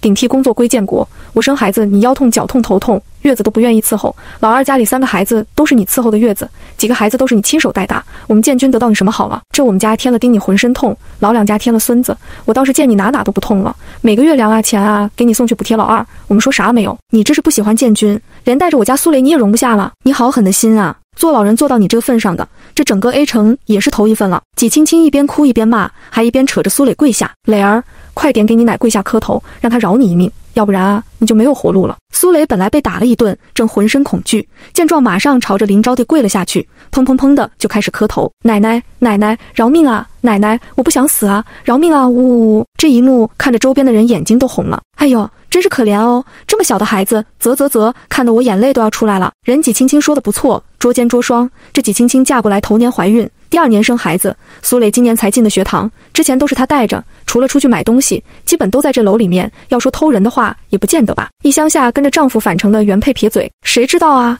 之前不就是因为会偷人，这才逼走了小翠姐。帮着纪青青说话的人顿时哑火。对呀，纪青青有前科呀。当初那王小翠还没有走，她就开始登堂入室了。人才走了几天，她就带着闺女住进来了。虽然对外说苏磊是早产，但大家都是生过孩子的人，是不是足月的？他们还能看不出来吗？林招娣听着周边的议论声，刚虚下去的气焰又上来了。你个不要脸的破烂货，你还挑拨我们母子之间的感情，难怪我说我建军跟变了个人似的，对我都不亲了。原来是你个不要脸的在中间搞鬼。建军和建国都是我的儿子，我还能害了我自己的儿子去不成？你做出这副样子给谁看？再说你又不是没有前科，当初不就是你带着肚子上门，把我前头的儿媳妇给逼走了吗？林招娣这话一出来，现场哗然一片。你看，我说对了吧？小翠姐真是被纪青青逼走的。这苏家还对外说什么夫妻感情不和，说什么人家小翠姐乡下来的，这里没有地种，没有土刨，说人家不适应城里生活，说了那些个恶心的话。现在真相大白了吧？就是之前人家怎么说，他们都一口咬定苏磊是早产的，现在可是林招娣自己亲口承认的。第27章，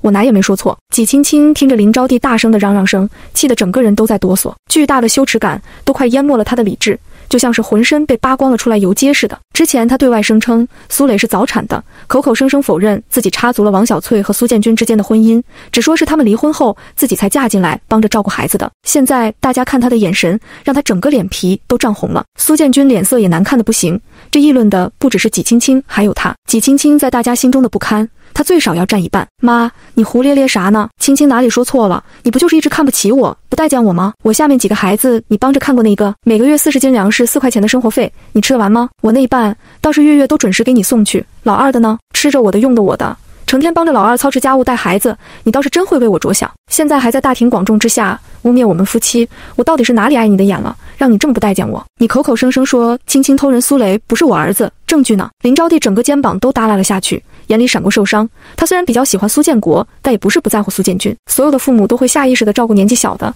再加上苏建军下乡了10几年，母子之间的情分到底是比不上一直带在身边的小儿子。之前一直都是跟着小儿子住，现在让他突然搬过来和大儿子住，他也不习惯啊，他怎么就不待见他了？建军，在你心里你就是这么想我的，我在你心里就是一个连孙子都容不下的坏人。呜呜，你的良心让狗吃了，你忘记了你能进去罐头厂还是我给你去走动的关系呢？你小时候发烧，我整夜的守着你，你下乡的那几年，我那年没给你系大衣鞋袜，你以为那些都是哪里来的？都是我和你弟弟从牙缝里面挤出来的。苏建军丝毫没有动容，他本来就有工作，只不过不是分到这边，是林招娣自己去走动关系，硬要自己进罐头厂的。你简直是太伤我心了，你还让我拿出证明来，你要看什么证明？这不都是你们说的吗？这不都是苏安豪的吗？苏安一脸的无辜，奶奶，你怎么跟我爸有关系的？谁都不放过呀！我爸，你说他没良心；后妈，你说他偷人；苏磊，你说他是野种，现在还污蔑上我了，我冤不冤啊？你要看我爸不顺眼，你朝着后妈给苏磊去就行了。我在我爸心中没有地位，他们母子俩才举足轻重。再说我都嫁出去了，你还牵连上我，这不好吧？林招娣急了，就是你说的，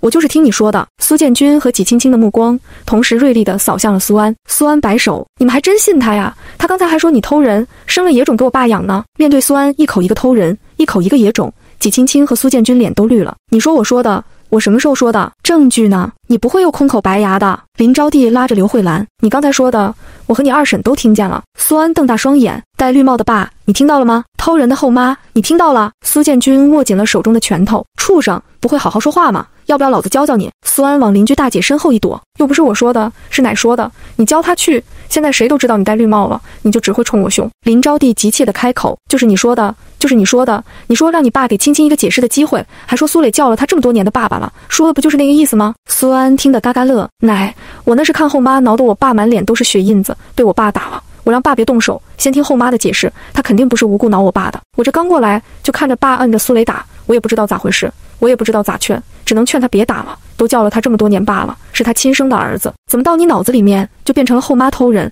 生了个野种给爸爸养了？说着，苏安从人后走了出来。大家刚才都在这里，我这话说的有问题吗？在场的人想了想，还真是啊，苏安的话没说错呀。林婆子，你这全是你自己的脑补，你在这乱想呢。家安根本就没有那个意思。苏安接过话头，也不怪我乃乱想。林招娣刚松了口气，苏安继续道，在他心中，本来后妈就是会偷人的人，我爸就是会被戴绿帽子的窝囊废，我二叔才是聪明有出息的人。不等林招娣开口反驳，苏安又转头对着苏建军输出，爸，你和后妈也别怪奶，你自己心都偏得没边了，还不让人家偏心了？你老婆孩子现在还是我哥给你养着呢，闺女也卖了，养着后头的小娘了。再说我后妈之前偷你这个有妇之夫，不也是事实吗？你呀，长点心吧。那户口本还给你。唰的一声，户口本被苏安朝着纪青青甩了过去。苏建军气得青筋直冒，举着巴掌就要来抽苏安。苏安肯定不能站着不动，当即围着刘慧兰就打转。我哪里说错了？我哥哥在矿里面累死累活的干，舍不得吃舍不得喝，钱都给你寄回来了，你倒好，大团结都舍得几张几张的塞给苏磊拿出去玩。纪青青眼里闪过金光，赶紧站起来拦住了苏建军，掩住眼里的厌恶，一脸紧张地询问道，安，你刚才说看着苏磊拿着大团结出去找人玩了？苏建军也回过神来了，都是跟谁玩啊？还有谁？他们儿子年纪小，钱都认不全，肯定是被外面的坏人怂恿的。苏安看着纪青青着急的样子，就是不说。干啥？纪青青推了苏建军一把，安，这对我们家里来说很重要。苏建军一想到全部的家底，也不在乎再丢一次人了，现在当务之急是赶紧把钱给追回来。今天我为什么打苏雷，就是因为他拿家里钱的时候被抓住了，家里存的所有的钱都不见了。苏安瞪大了眼睛，不可置信道，啥？我哥的血汗钱和卖我的钱都被苏磊偷了？第28章疯狗乱咬。啥？哥寄回来的血汗钱和卖我的钱都被苏磊偷了？刷刷刷，所有人的目光都看向了苏磊。天啦，贼人，手脚不干净，偷东西！大前天我还看着他带着一伙人往自己屋里去呢，都进了里间了。我爹娘耶，钱儿还进了我的屋，转头我放在凳子上的一把花生就不见了，肯定是他干的。听你这么说，我也得赶紧回去看看丢东西了没才行。他昨儿还到我家找我家大宝了呢。刘慧兰瞳孔一震，指着苏磊就走了出来。哦，原来是你！我说我苏万两口子上交的生活费怎么就找不着了？原来是你干的！大哥嫂子，这是你们得给我一个交代。这几天苏磊去我家找苏柏了，我放在枕头下面的几10块钱就不见了。苏磊惶恐地朝着纪青青身后缩了缩。苏建军铁青着脸，你们没有证据，不要乱说。纪青青脸色难看地把苏磊护到身后。啊，你别说话那么难听，什么叫偷？小孩子懂什么？再说这也是拿自己家里的钱，怎么就偷了？你弟弟还这么小，可背不起小偷的罪名。你弟弟这么老实，本本分分的，一定是外面的那些坏孩子带坏了他，教唆着他回家拿钱出去给他们。不到7岁的孩子懂什么东西？钱都认不全。安，你说看到你弟弟拿大团结出去是真的吗？还有谁呀？一定是那些人害了我们家，你要看到了一定得说出来，这可不是一笔小数目。苏安目光往人群中扫了过去，一些家里有孩子的人心里都突突的，这苏家两口子可是难缠又不要脸的主，可千万别和自己家的孩子扯上了关系。苏安的目光定在刘慧兰身上，刘慧兰头皮都麻了，你那是什么眼神？看着我干啥？我家还丢了几10块呢。纪青青和苏建军却不肯了，连忙走过去对上刘慧兰。安，你看着你二婶，难道是苏柏？刘慧兰阴沉沉道。苏安，话可不能乱说。苏安装作害怕的低下头，你问苏磊啊，他自己心里清楚。纪青青拉着苏安，你别怕，我和你爸在这里呢，你直接说就是了。老两家的，把你那杀人的目光收起来，你威胁谁呢？问了几遍，苏安就是怯怯地看着刘慧兰，支支吾吾不肯说。纪青青气得要死，却没有任何办法，只能一巴掌拍在苏磊屁股上。快说，你钱都拿给谁了？苏磊哇的一声就哭了出来。是苏柏哥哥，拿给苏柏哥哥了，还有黑子哥和大壮哥、狗蛋哥。呜呜呜！刘慧兰跳了起来，小孩子的话不可信，谁知道他是不是胡乱推卸责任的？反正我家苏柏没有拿钱回来，反而我还丢钱了，我还说是你苏磊偷了我家的钱呢，你们倒打一耙。苏安打断刘慧兰的话，轻轻地抚了抚苏磊的头。苏磊，别哭了，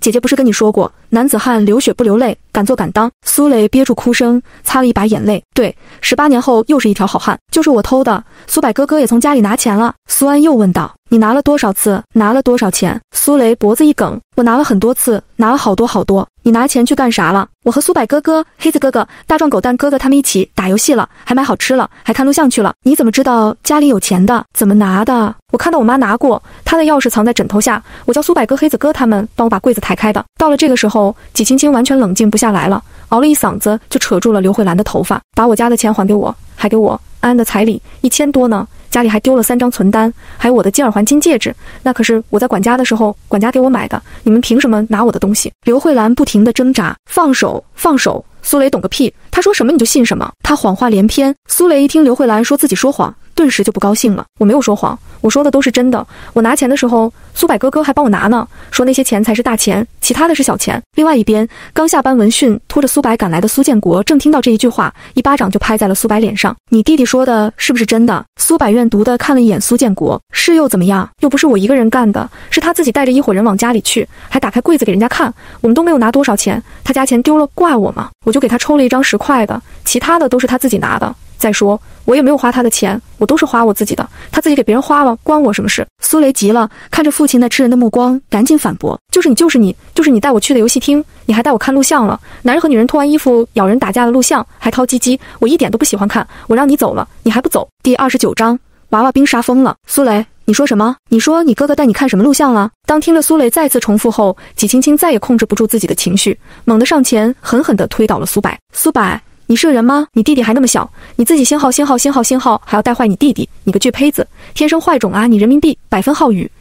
刘慧兰见儿子被推倒在地，一个跳跃就扑倒在纪青青身上，双手又抓又掐，和他打得难舍难分。苏柏被苏建国甩了一巴掌，脸颊都肿了，此时又被纪青青推倒，手掌擦在地板上火辣辣的疼，低头看着擦破的手掌，眼里闪过猩红，脑子里面闪过了一段话：天大地大，老子最大，不服就干，男子汉大丈夫，顶天立地，小孩子敢勇于反抗压迫者。苏柏心中斗志昂扬，一咕噜爬起来，红着眼睛就冲进了苏建军家里。很快他手握着一利器从厨房里面冲了出来，越过几个劝架的，一地就砍在了纪青青的背上。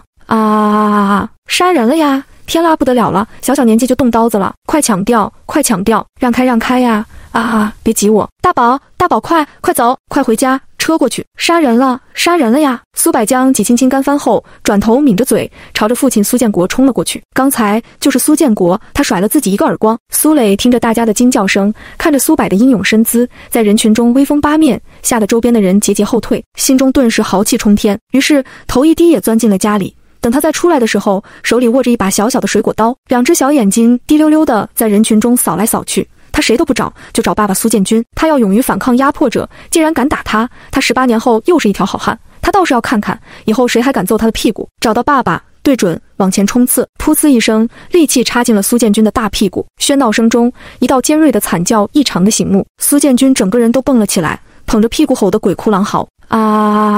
苏雷看着爸爸染红的屁股，一脸的鄙视。男子汉大屁股，流血不流泪，他爸爸一点都不男子汉，只有大屁股。另外一边，苏建国被苏柏一招就割伤手肘，他惊慌的后退2步，一脚就踹在了苏柏的肩膀上。苏柏飞了出去，手中的武器也脱手掉在了地上。林招娣看着眼前的一幕，眼睛一闭，直接晕了过去。刘慧兰本来被纪青青按着打，结果儿子看着他这个做妈的被欺负，举着刀就来了。纪青青竟真吃了儿子一刀，他虽然胆战心惊，但心里还是闪过快意。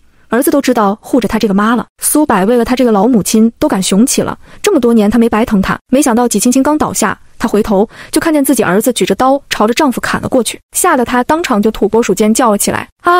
苏柏，那是你爸呀！苏柏，我砍的就是他，竟然敢打我！2个小孩很快被控制住，苏建军、苏建国、林招娣还有纪青青同时被送去了医院。2个熊孩子被狠狠揍了一顿，绑在了家门口。整个大院的人都在教导自己的孩子一定要远离这2个危险分子。苏雷和苏柏肿着脸，额头顶着几个包，看着同龄小孩畏惧的目光，虽然被揍得眼泪汪汪，但心里却荡气回肠。他们感觉自己非常的牛逼，威震了整个罐头厂家属楼的孩子。苏雷一边抽噎着，一边朝着苏柏靠了过去。哥，你疼吗？苏柏咬了咬牙，脸颊肿得像是口腔内含着鸡蛋。我不疼，我们俩刚才可威风了，你看大家都崇拜我们呢，我们是大英雄。苏雷似懂非懂的点头，心里还是忐忑的不行。哥，我们不会被公安抓走吧？刚才我听大宝他奶奶说要报公安呢。苏柏无所谓道，怕啥？是他们先打我的。安安姐不是说了吗？爸爸妈妈把我们生出来，就要让我们过好。我们拿自己家里的钱打游戏怎么了？凭什么他们大人可以花钱，我们小孩花钱就要挨打？苏雷点点头，对，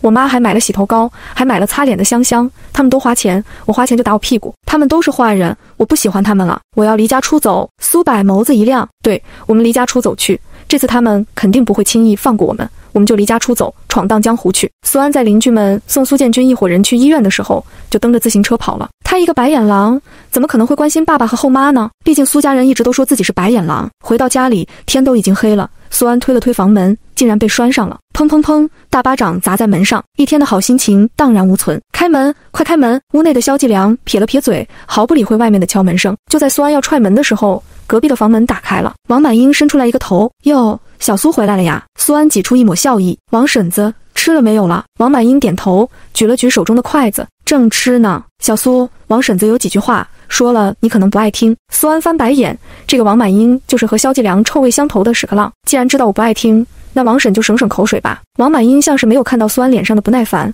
啰啰嗦嗦道：你妈就算再有不对也是长辈，你做晚辈的都低她一头。做人媳妇啊，最主要的就是一家一室，安分守己，老老实实的，这男人才能没有后顾之忧的在外面赚钱，不是？第30章暴力开门。你看你小姑娘一个，心肠倒是狠，这才多久啊，就要爬到婆婆头上拉屎拉尿了。这要是以前是要被抓去进猪笼的，这大兴还是个领导呢，长得也周正，孩子还是现成的，都不用你生了，多好的人家啊，你要懂感恩。这一番言论差点给苏安气笑了。王婶子，你说你怎么这么爱操心啊？难怪你老得这么快，赵大兴又这么好，你又这么勤快，我婆婆也好，那你离婚嫁给赵大兴算了，刚好给我婆婆当老妈子去呀，我婆婆一个人带着孩子多累呀。哎，你别靠我太近，我小时候被狗咬过，我害怕，真是黄土都埋到脖子了，还爱管闲事。苏安冷着脸，完全不给王满英开口的机会，啪啪啪地砸在门上，语气满是戾气。开不开门？不开我踹门了呀！里面萧继良正竖着耳朵趴在门上，听着苏安和王满英两个人互对。苏安问完话后，丝毫没有给时间，等着里面给回复。他整个人快速地朝后退了2步，脚尖一扬，整个人像个炮仗似的往前冲去。轰隆，一阵拆房子似的巨响，还伴随着凌厉的惨叫声响起。苏安全力的一脚，直接将那拴上的木门连带着门框都给踹飞了。哐当哐当，砰！门框上面的钉子被拔了出来，整个框掉在了门上，摇晃了2下，随后砰的一声被木门给拖着坠到了地上。门外的王满英，他的右边眼皮一跳一跳的，神经性开始抽搐。听着吵声，闻讯出来看热闹的邻居们，他们失神地看着赵家那个掉在地上的门框。屋内3个孩子早已经缩在角落挤成了一团，萧继良庞大的身躯被弹了出去，倒在地上。他僵着脸捂住自己的后腰，惊恐地看着大门，手指头不受控制微微的颤抖。苏安无视大家伙的表情和想法，他又不在这里过一辈子，过几年就跑路，说不定以后一辈子都见不上一面了。这种人生路上的过客，别人心里想什么，怎么看自己的，关他屁事。在全场寂静的环境中，苏安伸出小手挥了挥眼前飞起的灰尘，就朝着里跨步走了进去。萧继良瞪大眼睛，惶恐地看着苏安慢慢地靠近，他张了张嘴，艰涩道：你，苏安，你敢？你想对我做什么？我告诉你，可是你。苏安嗅了嗅空气中的香味，眼神扫过地上的萧继良，发出了一声冷哼，转身抬腿朝着厨房走去。萧继良感受到那压迫感退去，正松了口气，转头就见苏安提着什么东西从厨房出来，目光望过去，刚好和苏安那冷冷的视线对视上了。他心里一虚，移开了目光。苏安慢悠悠地掏出钥匙，打开自己的房门。萧继良的鼻子动了动，他顾不上害怕，赶紧爬了起来，朝着苏安跑了过去。姓苏的，你放下，你想干什么？那是我给大兴熬的猪蹄汤，那是给大兴的。苏安加快脚步进门，身子一侧，闪身进去后，上手一用力，砰的一声就甩上了门。萧继良被木门甩在脸上，整个头往后弹去，赶紧捂住自己的鼻子后退，感受到手中的温热，低头一看，全是鼻血。萧继良整个脑子一阵眩晕，他感觉自己好像看到那短命的丈夫了。天打雷劈的畜生，这是要骑在老娘脖子上拉屎拉尿啊！不行，不能让他这么嚣张。滑坐在地上1分钟，萧继良眼珠子一转，把手掌中的鼻血往脸上脖子上抹去，很快抹得一头都是，扶着墙颤颤巍巍地站了起来，朝着外面走去，一边走还一边喊：救命啊！杀人啦！救命啊！儿媳妇打死婆婆了！苏安根本没有理会外面的喧闹声，进了屋子，揭开锅盖子，黄豆焖猪脚的香味扑鼻而来。吃什么补什么，看样子确实是炖给赵大兴的，海带蹄子在，还有膀子，全都已经炖得软烂了。苏安毫不客气，扯过架子上的帕子擦了擦手，直接双手齐上。猪蹄上的肉已经被炖得颤颤巍巍，哧溜一口进了嘴里，满满的一大口，整个味觉享受。苏安不喜欢吃黄豆，这么多也知道自己吃不完，于是专挑好肉吃。很快半锅的猪蹄就下去了，提着锅出了门。萧继良不在家里，他也没在意，走到厨房找了个碗，倒了一碗汤喝了下去，碗一丢，回房了。客厅的3个孩子